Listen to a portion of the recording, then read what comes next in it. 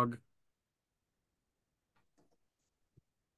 greeting the mailman, I think, outside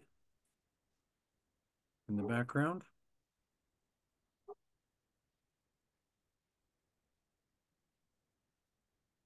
Yeah, got a couple more people joining.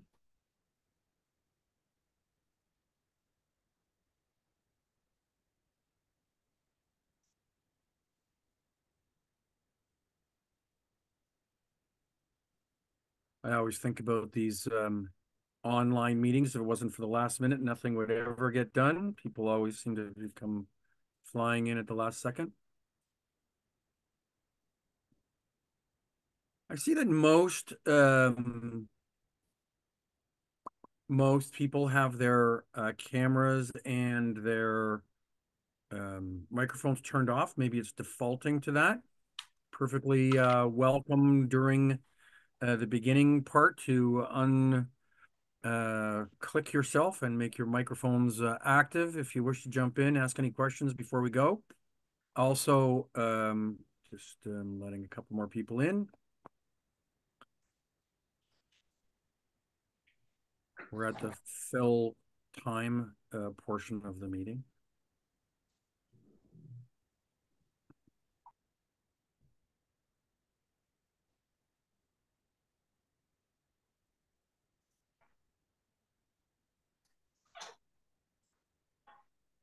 Okay, so I think I've got it set so people will automatically come in. I'll keep my eye on the screen here to make sure that some people don't get caught in the waiting room trying to come in to our meeting. It's now just 1 minute after 1. I know that there'll be a couple stragglers probably that come in.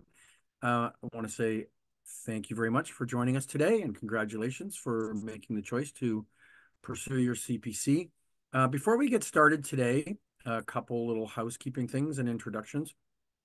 First off, during the presentation, we used to do these live, and they were wonderful in a live setting because as a presenter, I could look at facial expressions and watch your hand as you wrote down notes and understand when people were confused, and people would feel more comfortable and jumping in and asking questions and participating in conversation.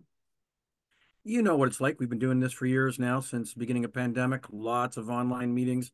You just kind of sit there and turn off your camera and answer your phone and go get a coffee in the middle of the presentation. Hope you don't get caught. Um, you probably should keep your microphones turned off because I know we're all busy people and your phone's going to ring and people are going to walk into your office. That's great. But also, I'm not going to be watching the screen on the right-hand side for people who type in questions. I'm going to see them eventually. But if you see something on a screen, or if I say something during our presentation today that causes you to wonder and want to ask a question, just click on your microphone, turn your mute off, and jump in and just say, hey, it's me. Here in Edmonton. I just want to ask you a quick question about that, Steve. And I would really, really appreciate that. It allows me to know that you're awake and that I might have even said something wrong. I might have confused myself and said something by using the wrong word. That happens to old guys like me.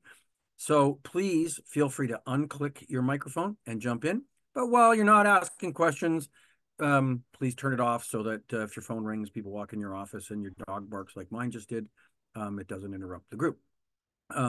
You can leave your camera on. You can turn your camera off. That makes no difference to me. Once I get into full screen mode, I don't see too much of what's going on anyways, other than what's on the screen.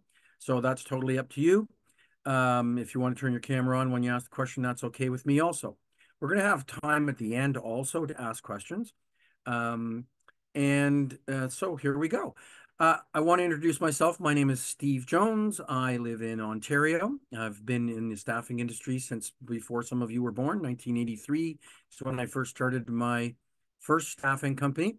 I've run a company and grown a company to have over 23, 25 offices in Canada with 500, 600 recruiters and $400 million in sales with 8,000 contractors, temporary workers out on assignment per day. We've purchased companies, sold companies. I'm pretty familiar with what goes on in the industry. I have served probably maybe, I don't even know, 8 or 10 years as ACSESS president, not for the past decade or so, but between 1980 and 2013, served for approximately 20 years as the chairperson of government and public relations. And so I understand legislation. I think I understand the industry, technology, the issues we're all confronted with every day. So feel free to challenge me with your questions and to go deep. If you want to go deep, I'm okay with that too. Sometimes you attend these type of training sessions and you find someone who's a topic expert, but not an industry expert. I hope to think that while I might not know the answers to everything, that I at least can understand your day and what you go through. I now operate a company called Business Leadership Corp, and I consult for dozens of Canadian and US staffing companies and other companies also in their business process, hiring, business models, um, coaching executives, and so on. So I'm here and I'm around the industry, and I've been teaching CPC courses since the onset, since the beginning of our certified personnel consultant. Today, we're going to go through a PowerPoint presentation. We're going to try to finish up by 4 o'clock. I think the 2 golden rules of these sessions are get started on time and finish on time. Everything in between will take care of itself. So we're going to try to be finished by 4 o'clock. I will stay on longer for people who want to ask questions, but please feel comfortable in signing off when we hit 4 o'clock, and I'll gun to make sure we've covered everything we need to between now and then. For those people who are going to be here again tomorrow, for our second legal section, we're going to go a little bit quicker in the beginning because there are several screens near the beginning and topics that are a little bit redundant, and that's because some people don't take them in the order that you're taking them, so we need to cover those things. So we'll save a little bit of time tomorrow, and I'll make that same announcement for tomorrow in case there's some people who missed today and came on tomorrow, and I'll give them the opportunity to find out about those screens in a different fashion so I don't take up everyone's time again. To start off with, I'm going to flip over and share my screen. I think every time I do this, and I've only done this a couple of thousand times, I have to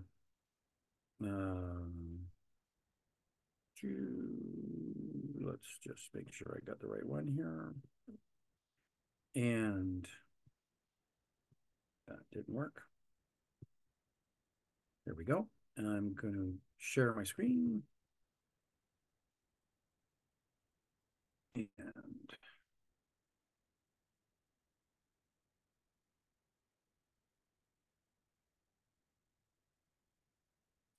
just want to make sure that everyone, before we get started, can hear me and also see the screen. No, that's not the first screen. Can see the screen that says legal aspects. And so if somebody wants to pop Yeah. their microphone off and just confirm, that's good. You can see it. Yes, all Perfect. good. Awesome. It's not uncommon to get about 4 or 5 screens past something, and I've forgotten that I've frozen my screens or I'm not sharing. So thank you for that. By the way, if I happen to do that today and I freeze a screen or something and it doesn't seem to be in line with what I'm saying, feel free also to unmute your mic and yell at me and get me on topic. Okay, so we've got a couple of things in the chat room. Perfect. People confirm they can hear me. Good, awesome. Okay, so I want to congratulate you for making the choice to take your CPC. The Certified Personnel Consultant is the only certification, professional certification that is available in the staffing services industry in Canada. You will, from time to time, come across some private companies that offer some kind of training courses, and they will name them something that sounds like a certification. But rest assured that the ACSESS is the only organization in Canada offering recognized professional certifications for the staffing services industry. And let's get these screens moving. There we go. The CPC certification, I think, as you probably already know, has a bunch of modules. We've got the legal aspects of staffing, which we're going to be talking about today. Tomorrow, we're talking about the legal aspects of recruitment. So that's more generic legal issues concerning things like human rights and other workers' compensation and other things that we need to know about in the course of doing our jobs. We've got a health and safety certification module, a business practices and ethics module, which, by the way, I'll also be facilitating, I think, in a couple of weeks from now. We've got recruitment and selection. And in the near future, you're going to have the opportunity to also opt in on a sales module that is optional for you. And at the end of completing all of the CPC courses, when the sales one comes available, you'll have a choice to take recruitment or sales or both. When all of those are completed, we have what's called the challenge exam. The challenge exam is mostly a multiple guess exam. And so I want to let you know that as we go through the content today and in all the future courses, it's not important that you memorize tons of information that is really drilled down. So, for example, the number of weeks that a person is entitled to for notice relative to their tenure with the company, or the number of hours in between shifts that a person is entitled to. These are things that every single province is legislated and regulated under their Employment Standards Act or labor legislation, and will change from province to province with a lot of similarities, but not always exactly the same. So the important thing to learn as we go through this, and of course I'm going to give you exact examples as we go through it today, but the important thing to learn is, what are the issues? I didn't read, hopefully at the end of the day, you're going to say things like, I didn't know that that was legislated or regulated, and that I should be looking that up and I should know that. Now, the examples I'm going to give you today are accurate for the provinces that I give the examples in, but once you know what topics and issues exist, then you're in a good position to say, maybe I ought to check that as you're going about your day-to-day work, to make sure that you're, and by the way, legislation changes all the time. And it's updated. And so, just because you knew it 2 years ago doesn't necessarily mean that that's exactly what it says today. Now, the access, because you're here today, means that you are an employee, owner, or manager of a ACSESS member company.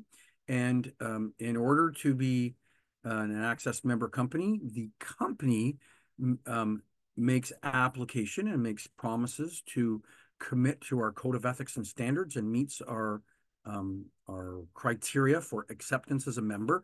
And then each employee, manager, or owner of that company automatically becomes a member.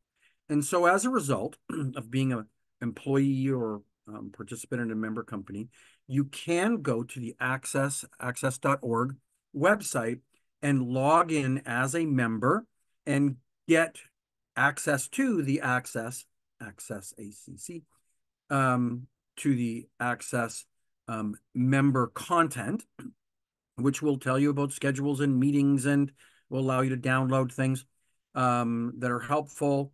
And if you don't have a user account, we're not super sophisticated, and because people come and go from ACSESS companies, all you need to do is send Jennifer an email, and you have her email address because she set you up for this meeting. Send her an email saying, hey, can I start a member account? And she'll use your email address and give you a temporary login, and then you can then have that to log in going forward. And one of the things that a member company does when they become or accepted as members is they make a commitment to the ACSESS Code of Ethics and Standards, and they understand what the ACSESS mission statement is. And so the ACSESS mission is to identify and communicate and monitor industry standards and ethical business practices, to positively influence and protect the regulatory and business environment that impacts our members and the people that we serve. So the people we serve are our customers and our candidates and the employees who work for us if we're in the temporary help business, or the contractors who work for us if we're in the contracting space. To promote the credibility and visibility of the industry to the business community, to governments, and to the general public. And so you probably know, if you've been around the industry for a little while, that from time to time, various advocacy groups, whether they represent unions or particular groups, point a finger at the staffing services industry, trying to get more direct access to employment, an opportunity for employment directly with employers, trying to take the middle person out. Some are opposed to the notion of part-time and temporary work and contract work. And of course, the reality is that these are all full opportunities for people to get experience, to get access to jobs.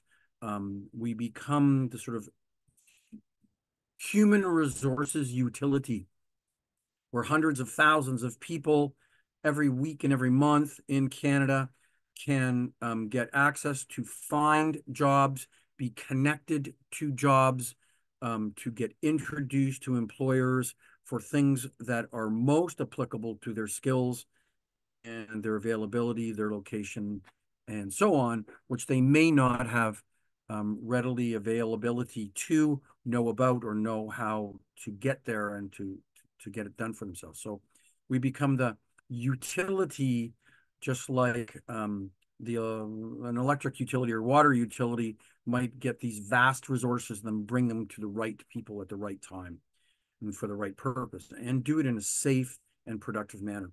We provide our members with strategic support services, programs, and tools, things like the CPC, and the things that you can download and use from the member services area, and also things like member services at chapter meetings and annual conferences.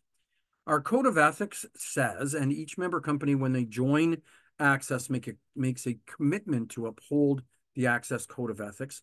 And it says exactly that as members of the Association of ACSESS, we commit to uphold this code of ethics and standards and to display it prominently in our business place. And we support the principles set forth below and acknowledge that compliance with these principles is in the best interest of the member companies, their candidates, their employees, their client organization, and the reputation of our industry as a whole in Canada. And so we're going to, today we're going to learn about those code of ethics and standards. We're also going to talk about employment standards legislation and how it's applicable to us in Canada. We're going to try to identify various employee and employer statuses, including co-employment and liability issues, and how things differ or are unique for temporary help agencies, independent contractors, and so on.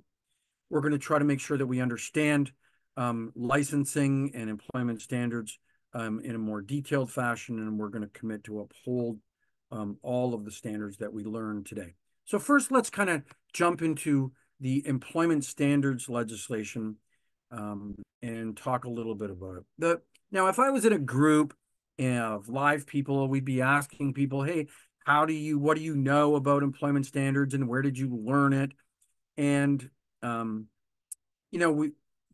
I think probably the thing that is most obvious when we do this in a live session is that a lot of people think that they know, but because it's such a moving target, because it changes from province to province, jurisdiction to jurisdiction, industry to industry, and it's provincially legislated and is constantly evolving, that what we sometimes think we know gets us in a little bit more trouble than actually admitting that we didn't know.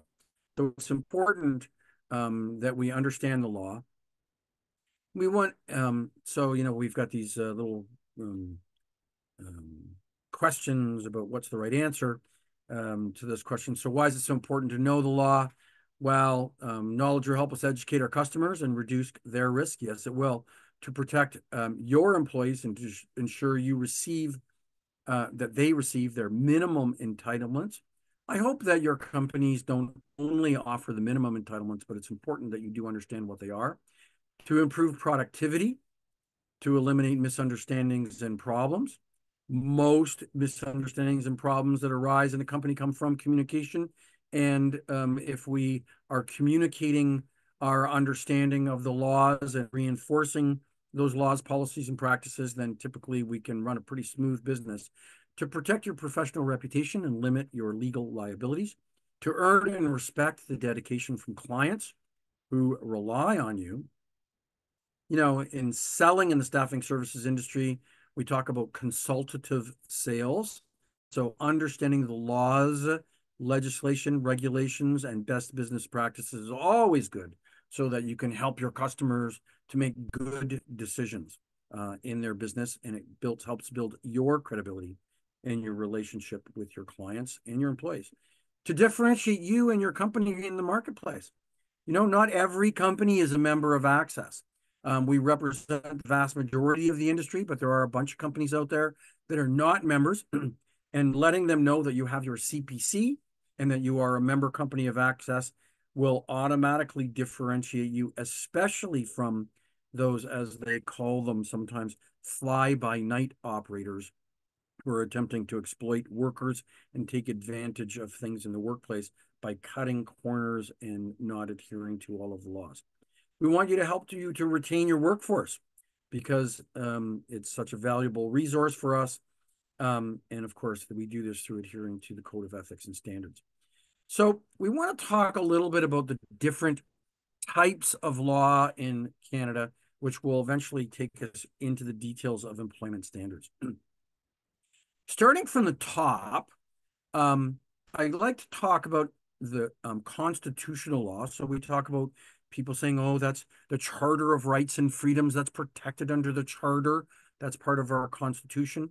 We talk about constitutional law, and they say, oh, we're going to appeal that to the Supreme Court.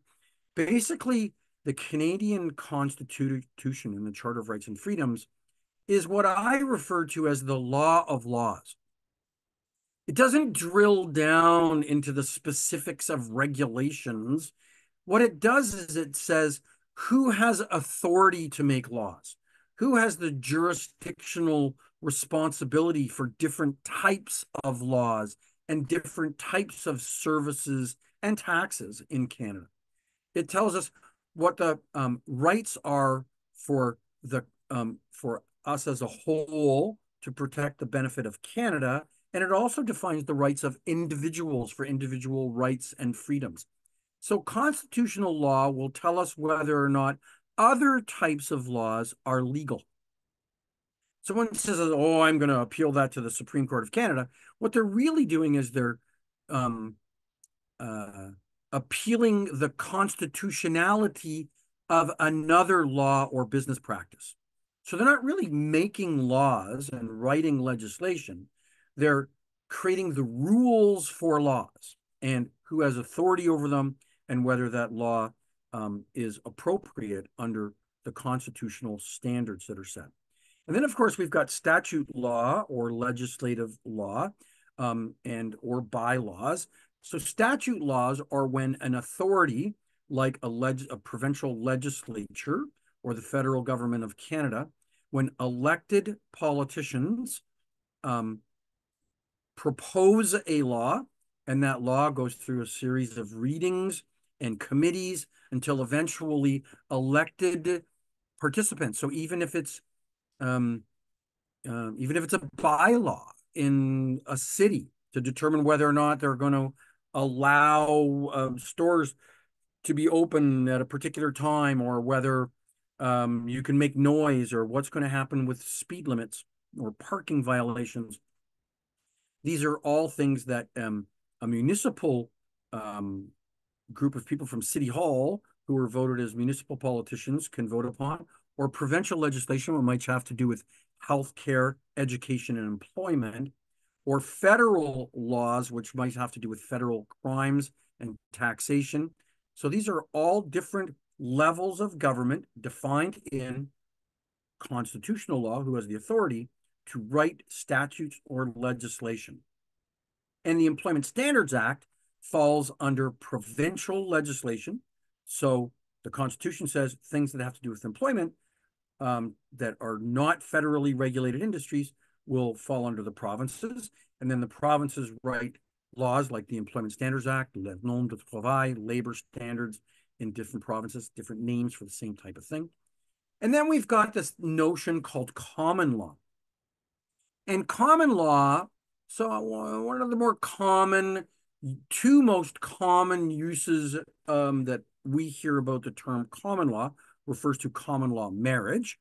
So, for example, people who have lived together as if they were married under the same domicile and having children and sharing their resources can be deemed to be just the same as married in common law. In other words, the courts look at a set of circumstances and they say, well, we do have kind of laws and regulations around that sort of thing, but yours isn't specifically regulated. And so we're going to look at laws in common to all the people in this jurisdiction. And if the circumstances fit, then that will become laws in common to all of you. Now, by the way, I'm not a lawyer, and so I'm using very layman's types of expressions to try to get us so that we understand this really clearly without having to go to law school. So common law is just that. It's those rules that have already been decided by courts and by statute and by constitution that now become in common to all of us because the number of decisions the courts have made in the past or other laws that are fundamentally similar. So this is why marriage, common law marriage, fell under common law.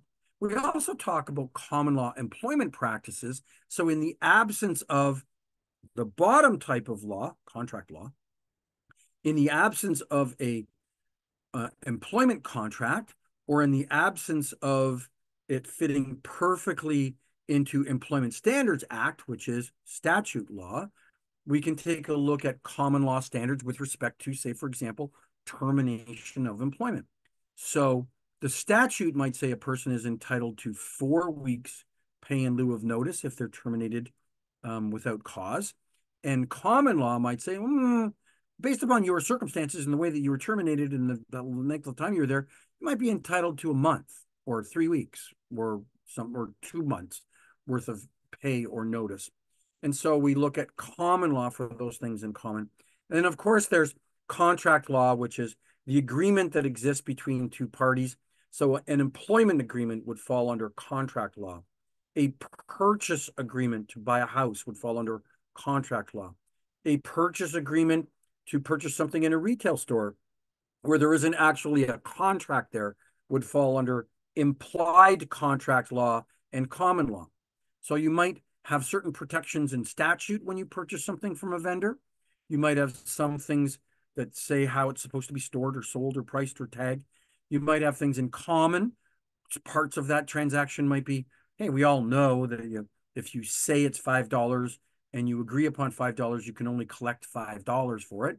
That might be a common law part of the agreement. And then, of course, there's contract law where things are written down and two parties agreed to them. So here's our 4 different types of law. And when it comes to employment standards in Canada, we tend to take a look at whether or not a industry is federally regulated by virtue of the Constitution or whether it is provincially regulated. And so since we can't list every industry in the world, the Constitution does, in fact, list those industries that are federally regulated.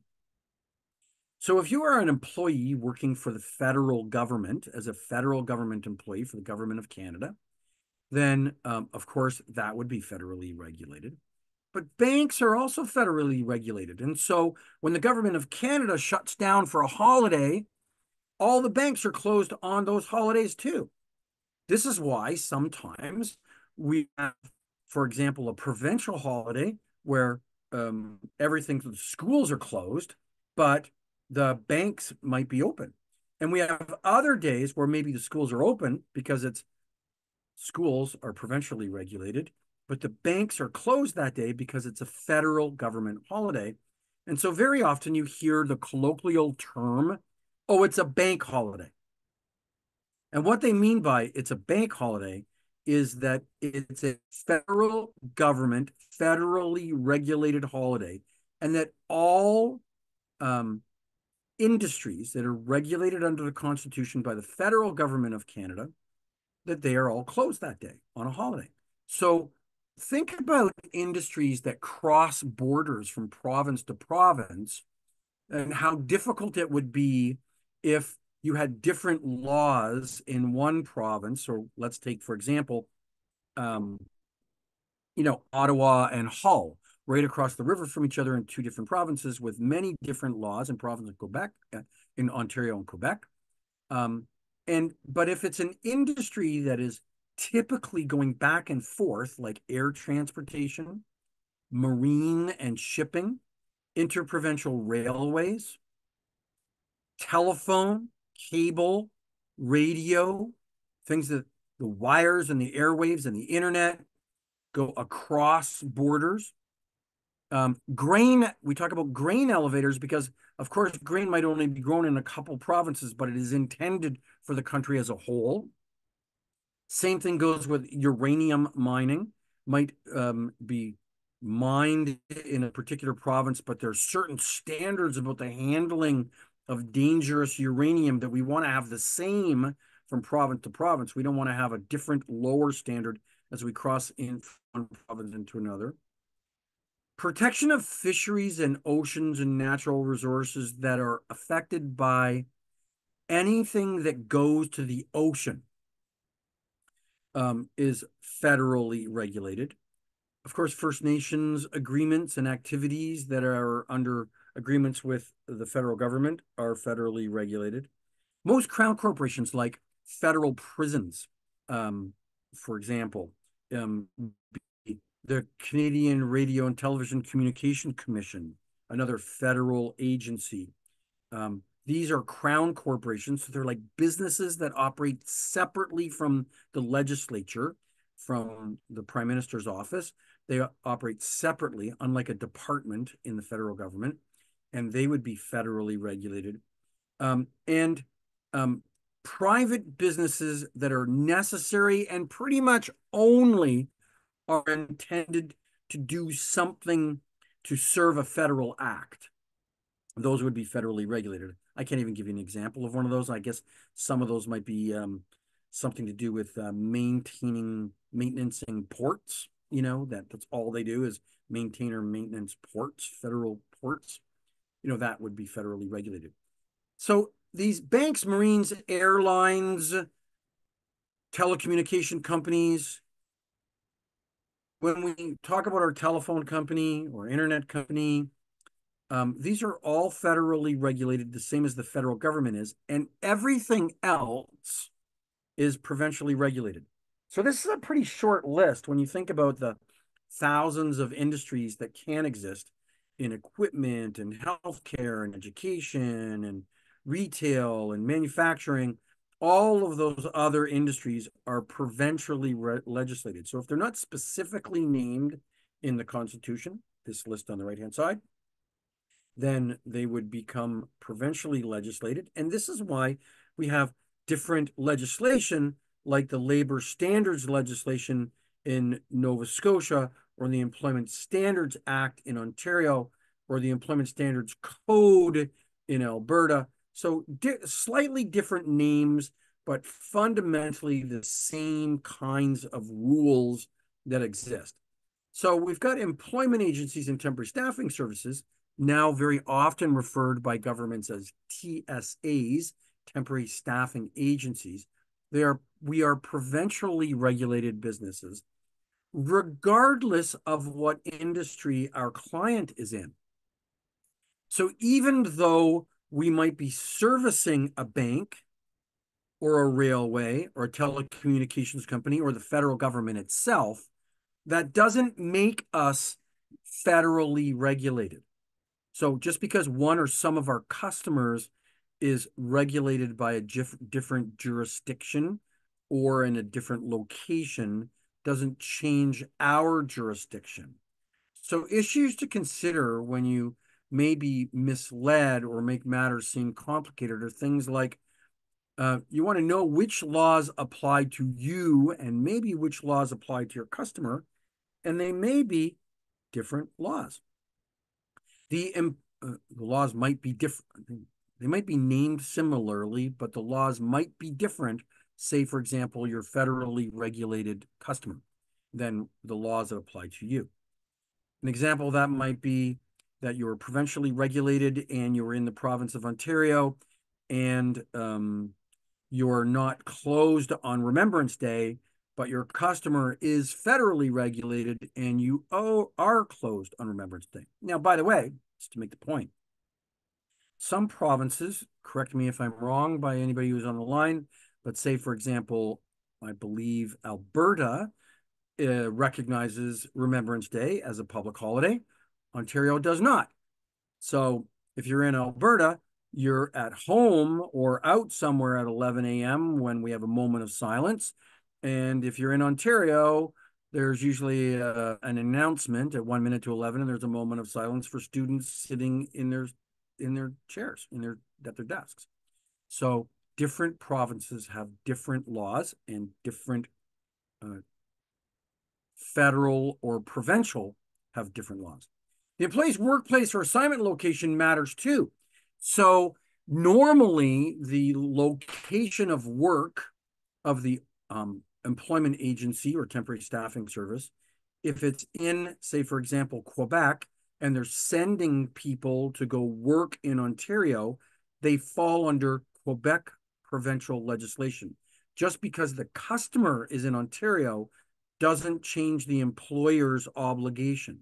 So the place of work where an individual is paid, the term is from or through, is where the legislation applies. And they would be deemed to be temporarily working in the other province, but that doesn't change the company's obligation, so they don't have to abide by two different sets of laws depending upon where the employee goes to work that day. Cross-border supply with different provincial legislation, such as public holidays, is an issue. So that's the example that I just give you. Provincial versus federal laws or regulations that affect suppliers. This matters also. There are often the same laws or similar laws with different details. And sometimes there's laws that exist in a jurisdiction like federal employment equity. There is no, say, for example, Ontario employment equity. Things like security, food safety, drug safety, these are all issues that are provincially legislated or federally legislated and often don't even exist in the province. We also have to consider whether the individual that the laws apply to, whether it applies to them at all, or whether or not they're an employee of the employer, of the payor, or whether or not they are an independent contractor. So the general rule of thumb is that employers cannot treat employees as if they are not employees under the legislation just because they want to. In other words, you can't say to a person, hey, by the way, you're going to be an independent contractor. We need you to submit an invoice every week. If it looks like an employee, it smells like an employee, acts like an employee, is treated like an employee, then under most provincial legislation, you are in fact an employee. And there are certain rules and standards that exist to make a determination as to whether or not a person is or is not an employee. Sometimes that's very legislated and written into the statute. We're going to get to that in a moment. And sometimes it's a set of common law rules. In other words, the courts, not the legislation, have said, hey, let's take a look at some things. Do you provide your own tools and equipment? Do you have risk of economic loss? Do you have the right to hire? In other words, you could do this job and actually lose money instead of just get paid for the hours that you provide. Do you have the right to hire and fire employees to do the work on your behalf? Do you have the right to determine the manner in which the work is performed? Are you integrated into the workforce? So do they give you an extension on a phone and give you a business card and a uniform? Or do they not? So there are certain things that the courts in common law, if they're not written into the statute law, if they're not in the contract law, they might look at the things that actually exist and use previous common law decisions to determine whether or not you are an employee or an independent contractor. So most provinces don't have this rule codified, although Ontario does, in their Employment Standards Act. However, the relevant legislation and regulations rely upon common law determinations to determine whether this Employment Standards Act applies. So I didn't confuse you about that. This is where we would stop and have a conversation about some of your employees and some of your workers, and you would ask me questions about, hey, I've got this person and we treat them as an independent contractor. Is that right? And that conversation just ended. So some of the things that minimum employment standards legislation, provincial legislation, and federal legislation would cover would be things like posting and posters and notices and employment standards guidelines. Some provinces specifically say, hey, you have to tell people that they're employees, you have to tell people that they're covered under the Employment Standards Act, and you have to give them some information on how they can look up their rights. So did you give them the brochure? Did you put the poster up in the office? So for example, again, I'm going to use Ontario just because Ontario's often some of the most rigorously legislated place. So if it exists in Ontario, it probably exists in your province or will exist in your province. Most things don't start in other provinces and find their way to Ontario. They often start in Ontario and kind of find their way across the province, across the country. Not always. And the majority of people who tend to be on these training sessions, half or more are from Ontario. So I can't split it up over all 10 provinces.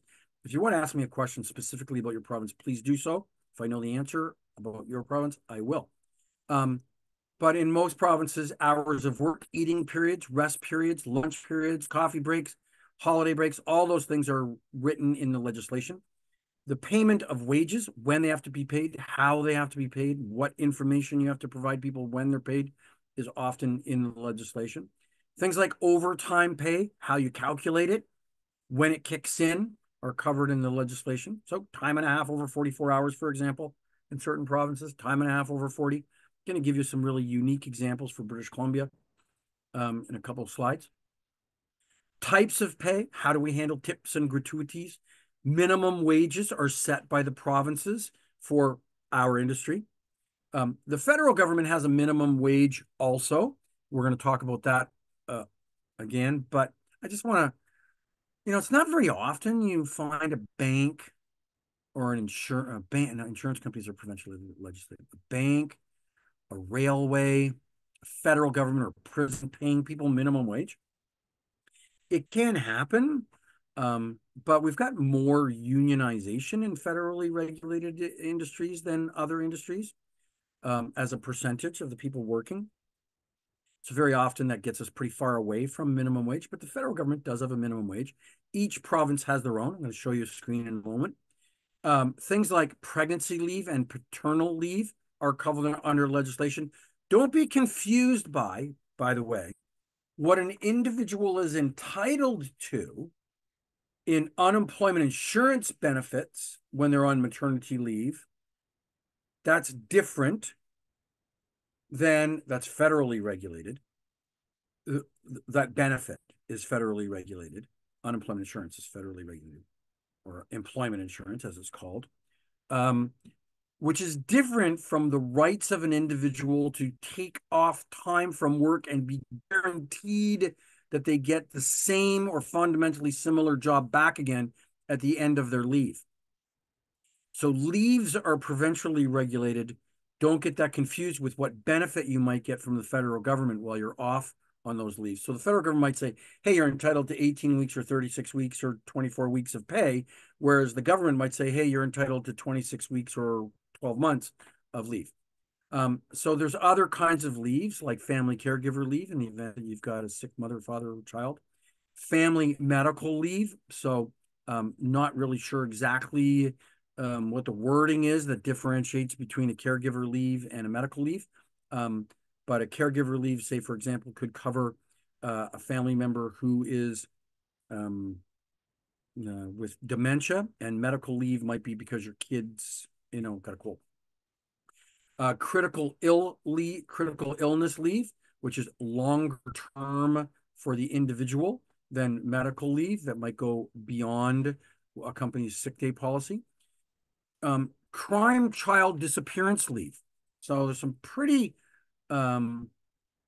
significant, like I can't even remember. I think it might be a year to 2 years that a parent can take off if their child disappears and is kidnapped or something, and be guaranteed to have their work back.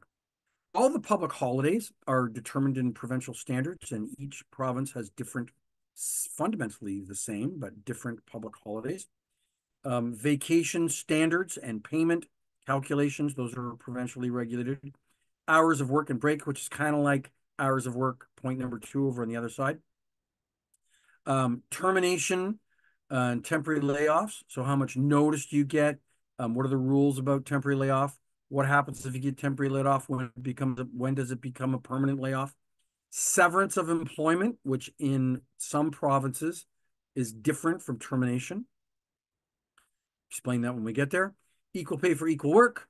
That's tends to be gender determinations. So that's legislated. Temporary help agencies in some provinces, and particularly in Ontario, have very specific legislating THAs. We're going to go through that. Enforcement and compliance of these rules. So this screen I update every time I give this presentation gives you an idea of the differences of pay rates for minimum wage in Ontario. If you're ever looking for a quick reference, you can always go to your Employment Standards Act or Labor Code in your province.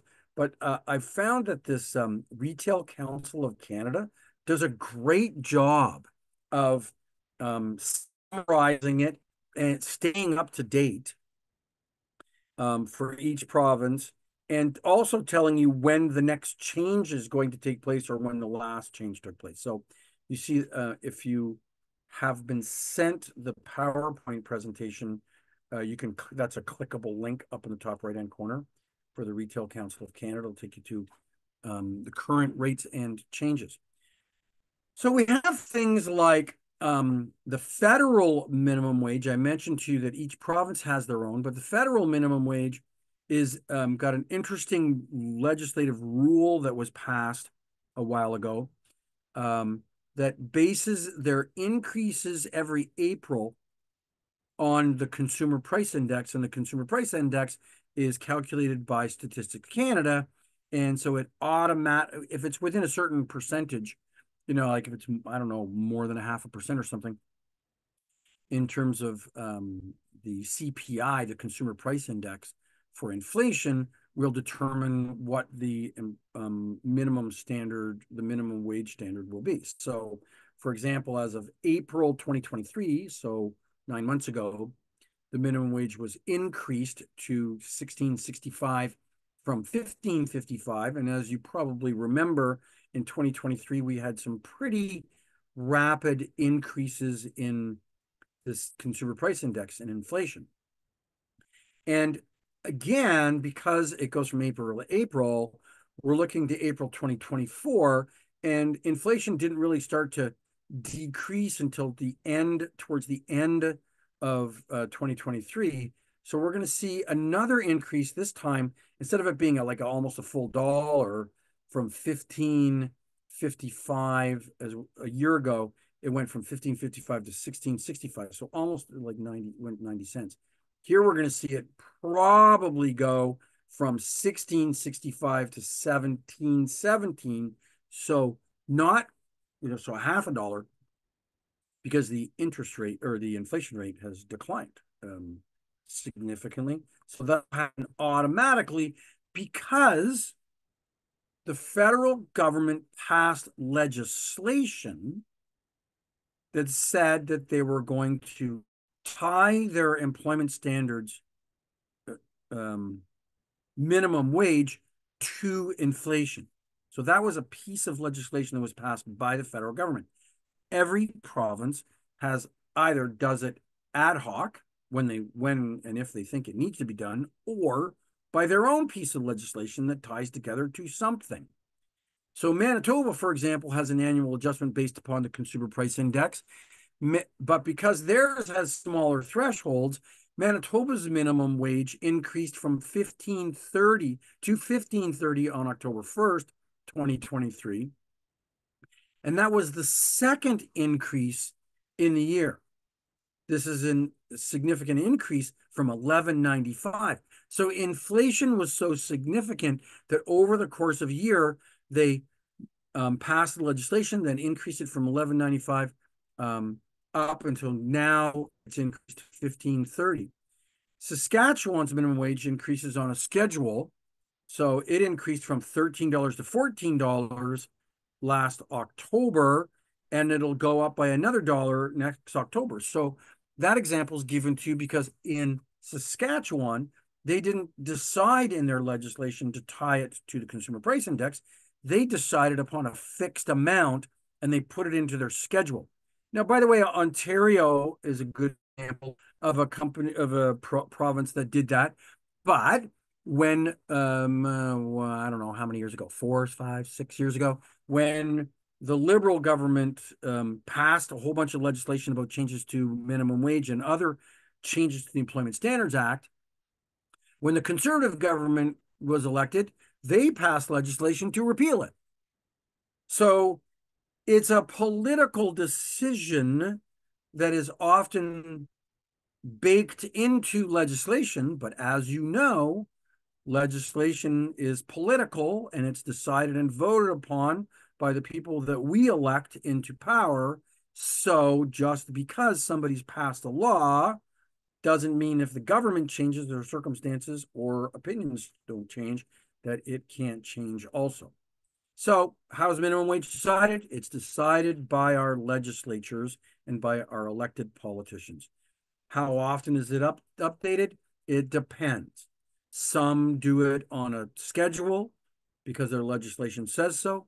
Some do it at a fixed amount. Some do it according to the Consumer Price Index because their legislation says so.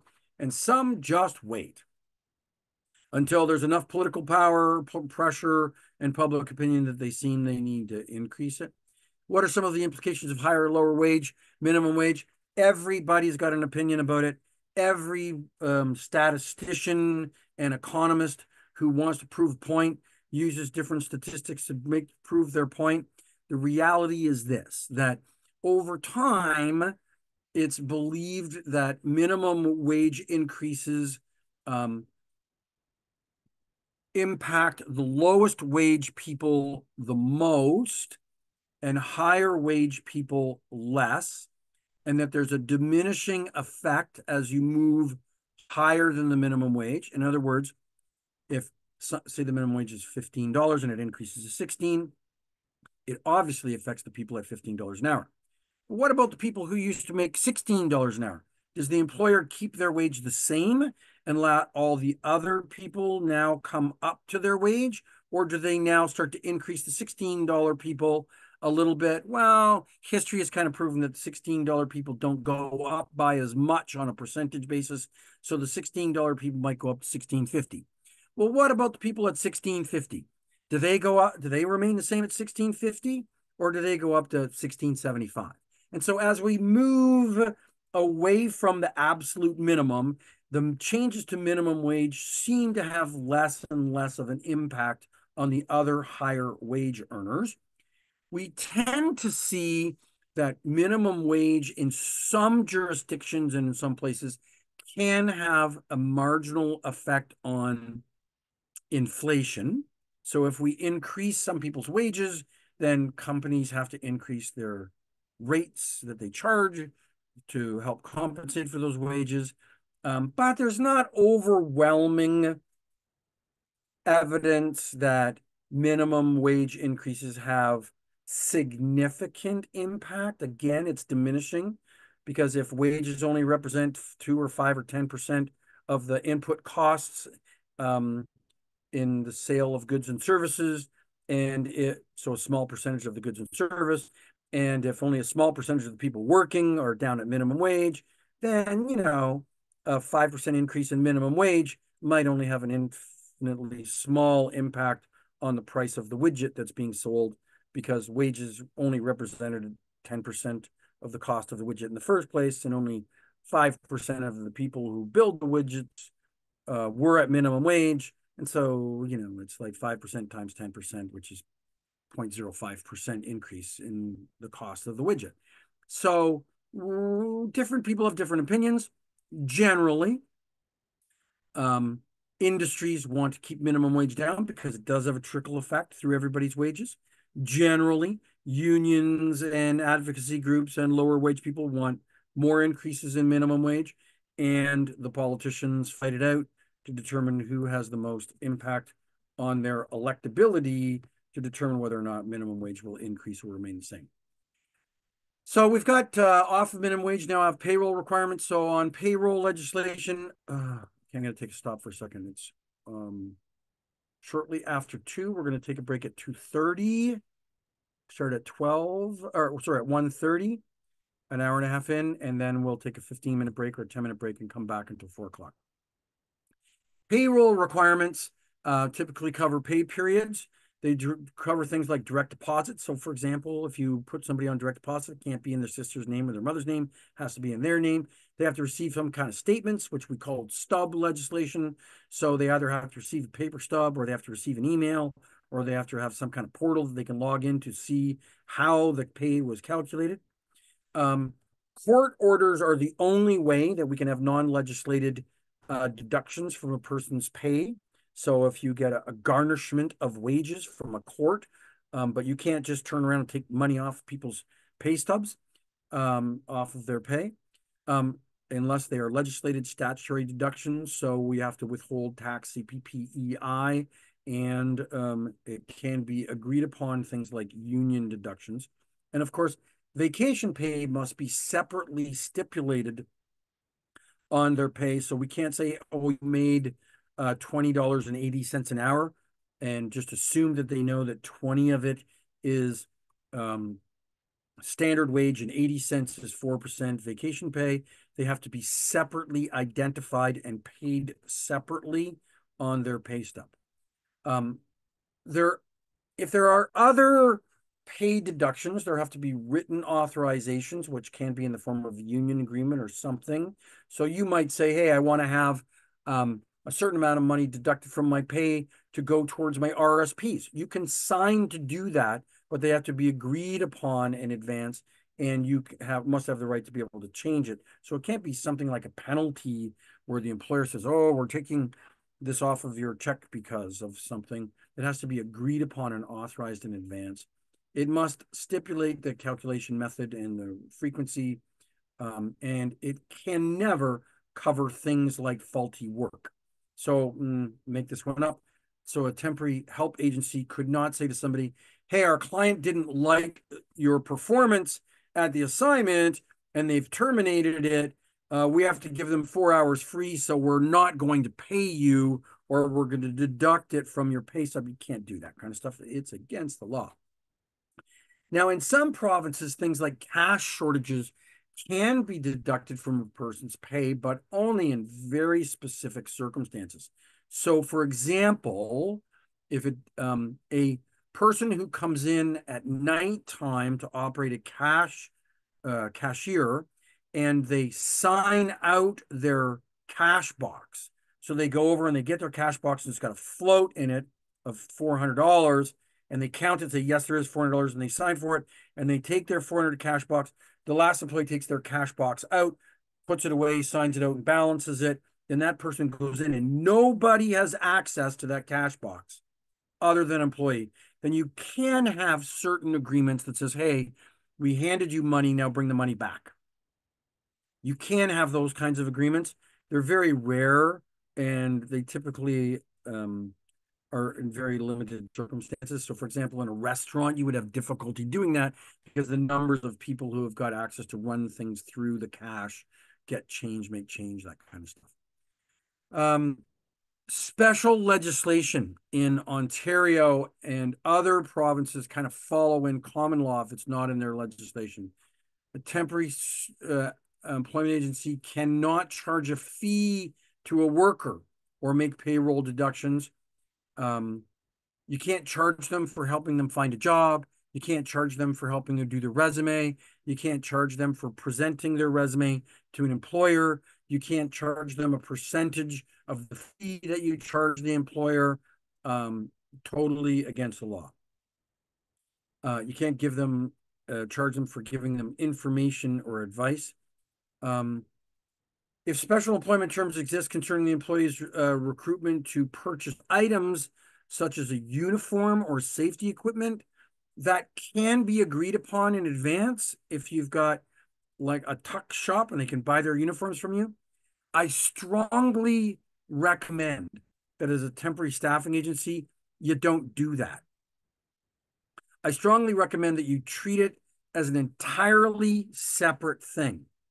Say, for example, they can go online to your portal and purchase, their uniform and not treat it as a payroll deduction. That they can go into the store and buy their lunch, that you don't give them their lunch and treat it as a payroll deduction. Those things are just a setup for disaster because they're almost impossible to administer in a manner that the courts will accept.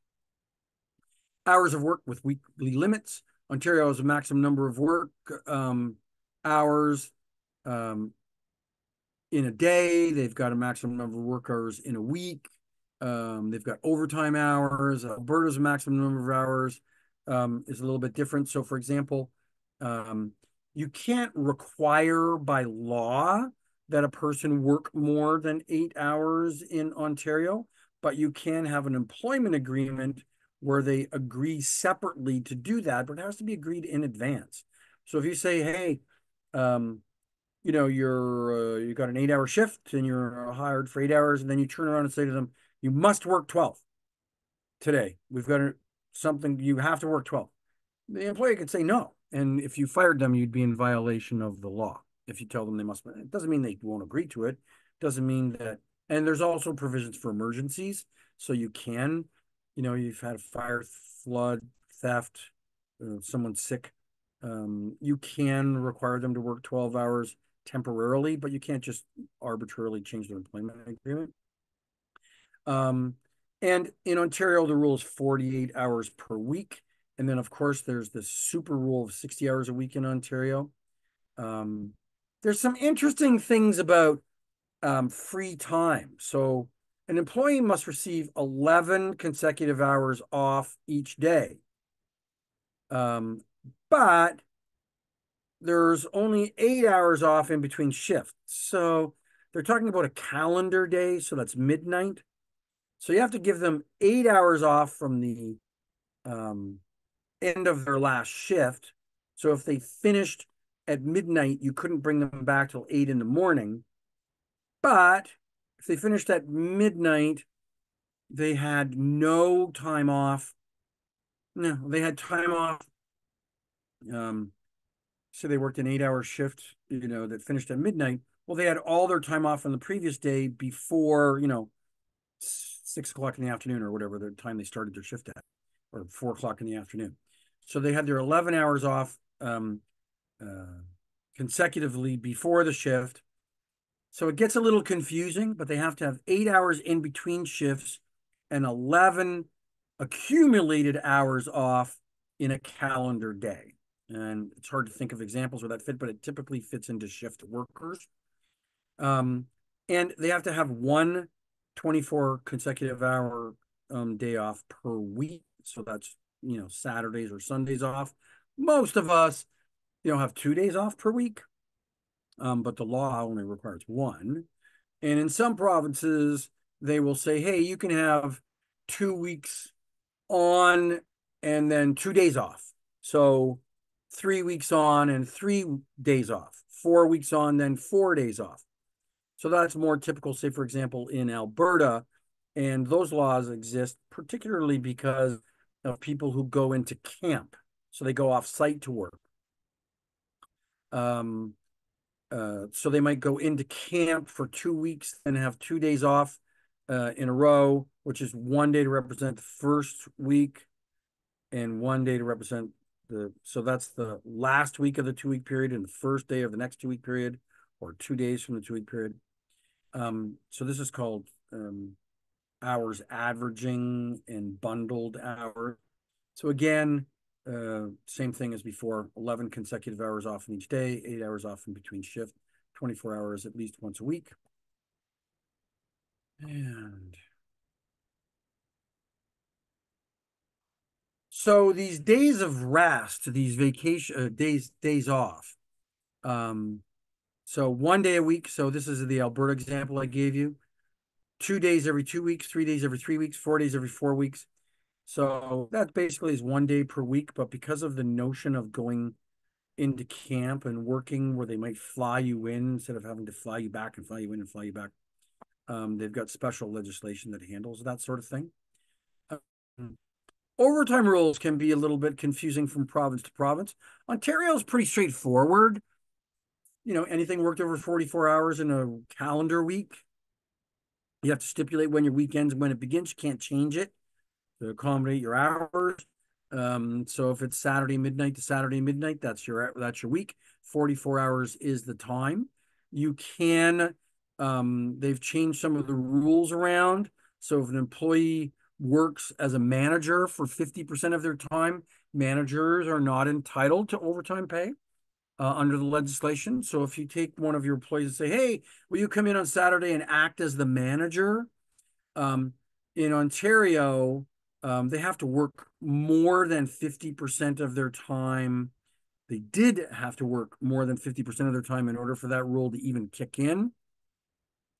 And nowadays, you under Bill 148 in Ontario, you can't give a person some management shift, but they normally work as a non-manager. So now in Ontario, under Bill 148, if you work any shifts as a non-manager, you're a non-manager entitled to overtime. So again, a rule that was in place prior that said you had to have more than 50% to lose your management rights. And then the Liberal government, before they lost their last election, introduced Bill 148 and said, no. If you're not a manager, you're not a manager. You can't call them a manager for shift. So legislation changes. BC rules are really kind of interesting. BC has an 8-hour-a-day rule. So if you work more than 8 hours a day, you're entitled to overtime on that day. And if you're work more than a certain number of hours a week, you're entitled to overtime in the week, 40 hours. But they have a second tier. So if you work more than 8 hours a day, you're entitled to 1.5 time and a half. If you work more than 12 hours in a day, you're entitled to double time for the excess hours. So this can get confusing for payroll systems, timesheet management. So if you're in British Columbia, take a look at this one.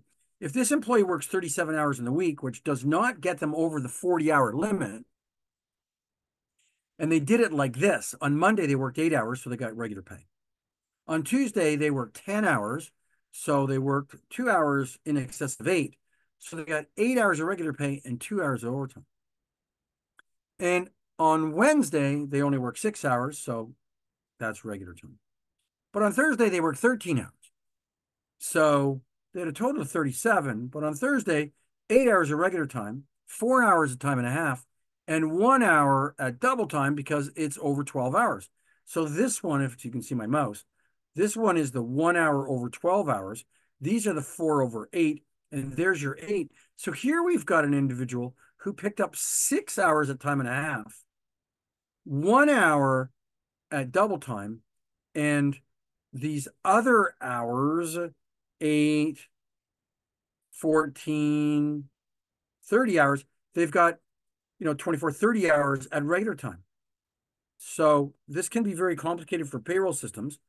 Temporary help companies very often don't talk to their customers about this.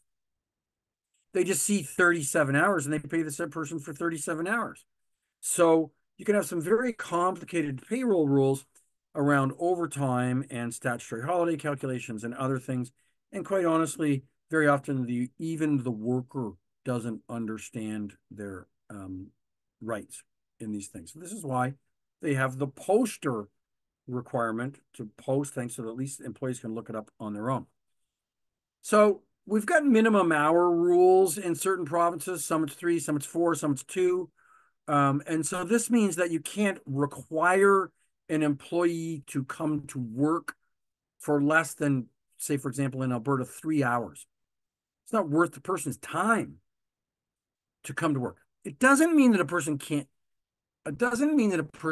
accept a 2-hour shift. They can. But you can't require a person to come to work for less than 3 hours. And you certainly can't reprise against a person. In other words, fire them or not hire them because they only want 2-hour shifts. So the law says that you can't penalize somebody, build it into their standard schedule, or make your hiring and firing requirements upon people who work less than 3 hours. In other words, hey man, it takes a lot of effort to get up, get to work, drive there, get back, set it for 3 hours. In minimum 3-hour shifts or minimum or 2 hours if pay rate is above minimum. So in Alberta, sorry, I said that wrong. So if you're a minimum wage worker, you're entitled to a 3-hour shift. If you're more than a minimum wage hour worker, you're entitled to a 2-hour shift in Alberta. In Ontario, it's 3 hours. The Liberal government 6 years ago passed Bill 148 and increased it to 4. Then the Conservative government was elected and they repealed it and put it back to 3. So some of employers, like one of my companies, I own a home care company with hundreds and hundreds of nurses and PSWs. Our employment contracts used to say 3, then they changed the legislation, so our employment contracts and our handbook and so on went to 4, and then they changed it back again. Well, we're a good employer, and we never really work people for less than 4 hours anyways, but we didn't put it back, our policy or our rules back to 3 again, because during the 7 months that this existed, it became sort of the law of the land around our company that we would never ask anybody to go look after someone for less than 4 hours. So it's difficult. It's easy to give people things. It's difficult to take it away. But the legislation temporarily existed for 4 hours, then was repealed back to 3. Of course, British Columbia, as seen here, is 2 hours. I'm not going to get into the details about young workers, but every province in the country has got special rules about young people, and they can be whether they're allowed to work at all. They can be whether or not they're allowed to work in certain industries. They can be about what hours of work they can work. They can deal with minimum wage. So, for example, in Manitoba, young people 13, 14, 15 years of age cannot work in regular employment jobs. They can't work on construction sites, drilling service rigs. They can't work over certain heights. They can't work with pesticides and herbicides. They can't work in manufacturing, scaffolding, pruning, and they can't work without adult supervision. So you can, say, for example, ask them to work as a dishwasher, but you can't ask them to work in some of these areas that are listed here. Every province has got different rules. So if you're in the biz of hiring young people, take a look at what rules and regulations apply to you. Equal pay violations. An employer cannot pay one employee at a rate of pay less than another employee on the basis of sex when they perform substantially the same kind of work in the same establishments. So equal pay is not pay equity. equal pay says. There's I think maybe the next screen, yeah, takes us through this elaborate, sort of obvious sort of checklist. If you've got um, a difference in pay between two different people, then we have to, if it's the same, then what's the issue? We don't have to worry about it. If it's different, if the answer is yes, then we go to the next question. Is there a difference in the sex or employment status? So are they part-time workers, full-time workers, or are they male or female? And if the answer is yes, some workers are male, some are female, and they get paid differently, then we have to go on to the next question. Are the employees required to perform the same kind of work? So they might have the same title, but substantially different work, then it's okay to have different pay rates for different work. But if the work is the same, they're supposed to have the same rate. Is it at the same place of work? Is it at the same establishment? Is one going out way out in the country and the other one doing it right downtown? We're allowed to have different pay rates for different establishments. Do they use substantially the same skills to do their job? So in other words, do we use the same hiring criteria, or do we have lower hiring criteria in one area than we do in another? Do they use substantially the same responsibilities in their job? So are they measured and evaluated and have the same responsibilities in the job? If the answer is all things are the same, we're not supposed to have different rates. If the answers are different place, different rules, different locations, different standards, then we can have different pay rates. Is the difference in pay for substantially the same jobs due to a seniority system? So if you get a pay rate at the end of 2 years and 5 years, that's allowed. A merit system. Have you reached the $1 million sales club? Have you answered 1,000 phone calls? Did you place 1,000,000 bricks? Is there some sort of merit system? Have you got some sort of scoring mechanism? If there's other factors that are different from sex and employment status, part-time or full-time, then you can have different pay rates. But if you go through all of these questions, same job, same expectations, same hiring criteria, same measurement criteria, then it's just against the law to have different pay rates. What almost happened in Ontario in 2019? So 18, equal pay legislation. So again, this was another piece of legislation passed by one government, then repealed by the next government. Thankfully, this legislation had a long horizon. In other words, when they passed the legislation, they said it doesn't take effect until after the election.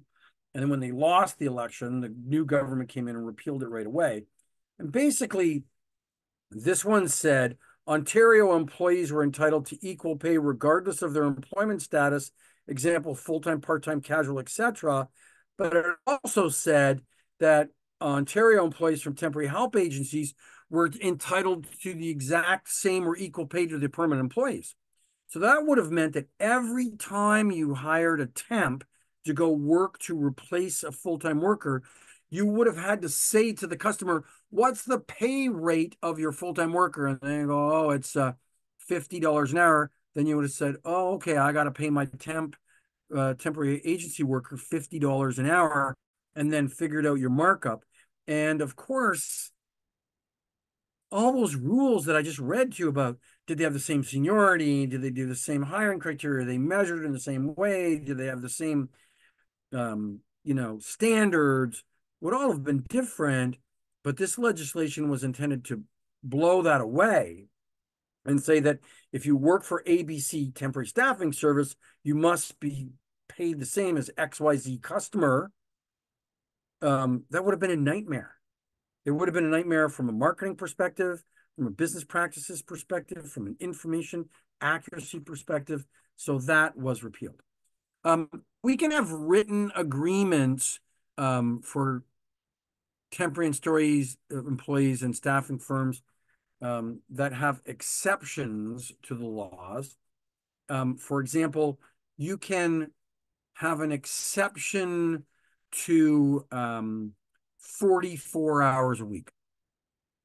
You can say, hey, our payroll is every 2 weeks. And most of our customers are in hospitals and they've got 12-hour shifts.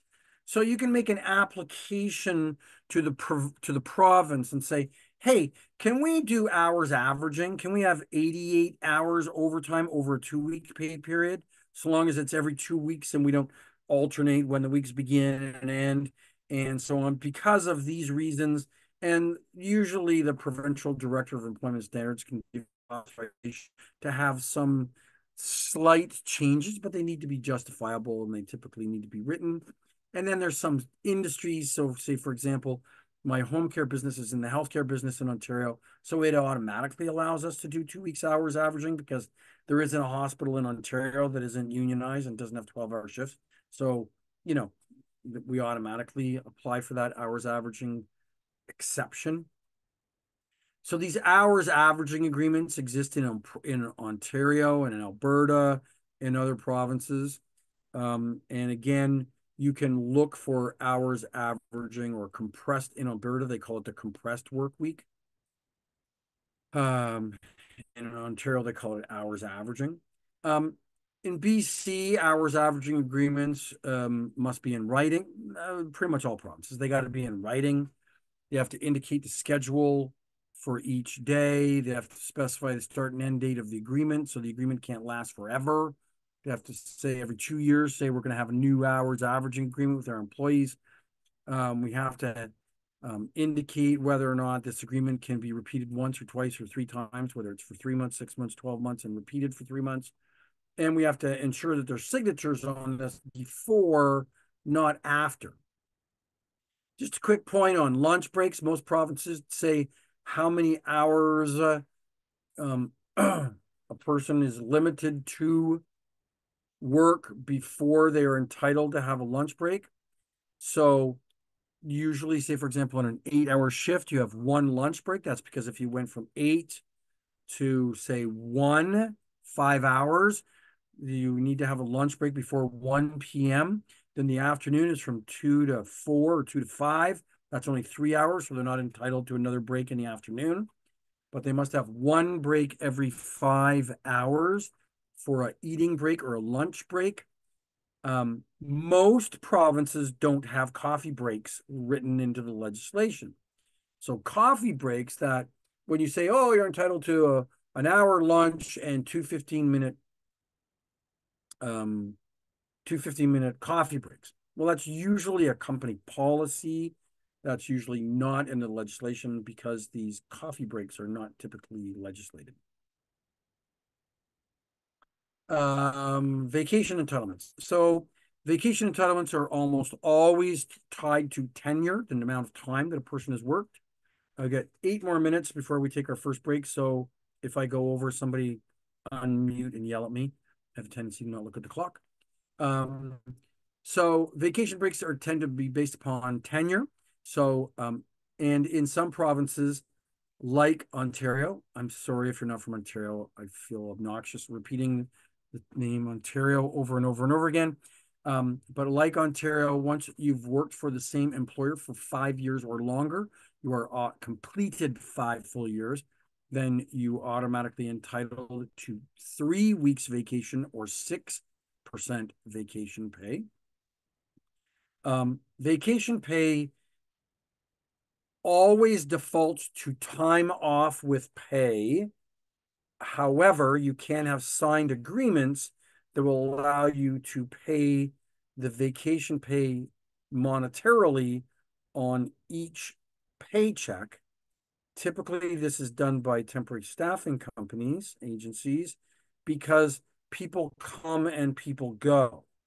And, I'll give you an example. One time, many decades ago, bought a fairly large light industrial company in Oakville, Ontario. And that company had a vacation policy to follow the legislation to accrue the vacation and put it into a fund or hold it. And they would tell employees, oh, you've got $400 in your fund or you got $500 in your fund. And when they took the vacation, they would say, I want the equivalent of 1 week's pay or 2 weeks' pay or all my pay. And they could request their vacation payment. But of course, temporary workers come and go and they don't pay attention and they go to jail and they leave the province and they get a full-time job and they forget. And so when we bought this company, we found that they owed hundreds of thousands of dollars in unpaid vacation pay because the companies had accrued it, but the employees departed before they took their vacation. And when they just disappeared, it's not like they said, I'm taking vacation or I quit. They just weren't available or weren't offered another assignment for a while, then found another job. Those vacation pays were not paid out. So the temporary staffing agency or temporary staffing business can get a little bit of a black mark on their face if they accrue vacation. They don't have a rigorous set of policies and practices to disperse that money in a regular basis. And theoretically, that has to go on your books and it has to be reported to Revenue Canada. And it has to be, if not paid out, it's supposed to be in Ontario. Nobody does this, given to the province to hold on to until you can find these people to give it to them. So you're not supposed to even be able to hold on to it. But of course, dirty employers don't do that. Unwitting and unknowledgeable employers don't do that. And so typically when employment ends, we're supposed to pay out all outstanding vacation. And the simplest way temporary staffing services is to have an agreement up front when we hire the people to have them agree to receive their 4 or 6 vacation pay on each paycheck. And again, as mentioned earlier, separately identified, separately calculated, separately reported on their stubs, not bundled into their pay rate. So, geez, I don't know if we need to go through examples of how you calculate this, but a temporary employee has worked less than 5 years.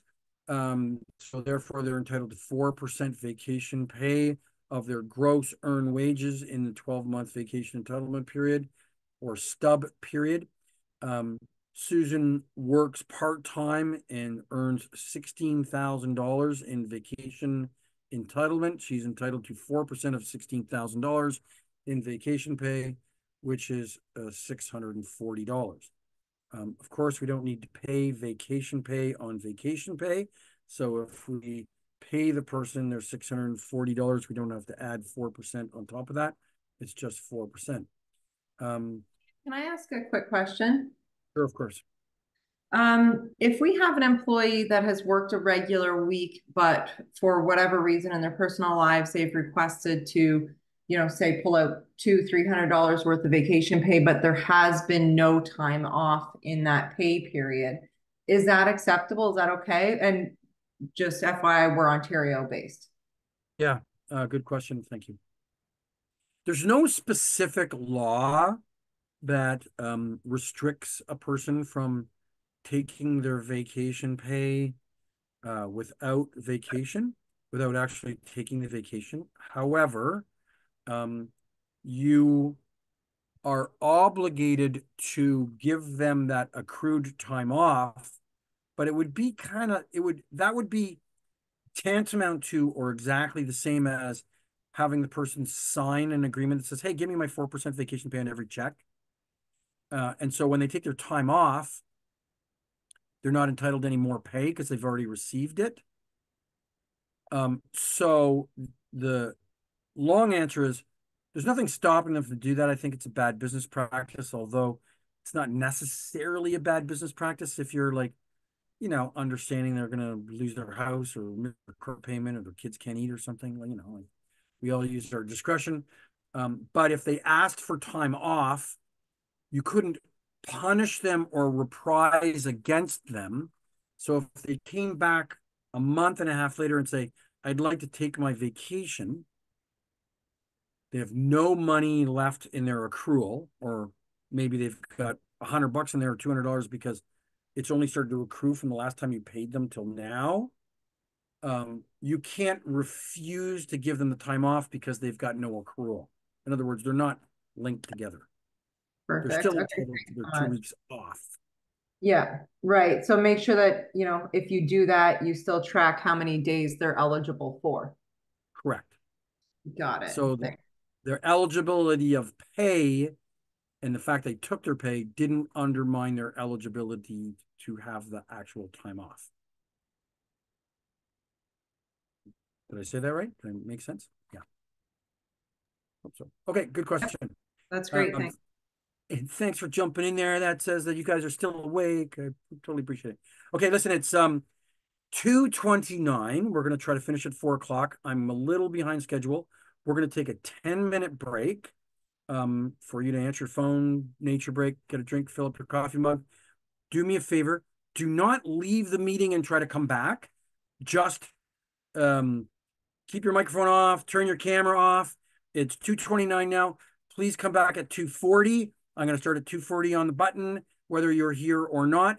I'm going to freeze the screen here and my microphone while I go get my coffee, and I'll see you back here in 10 minutes. Thanks.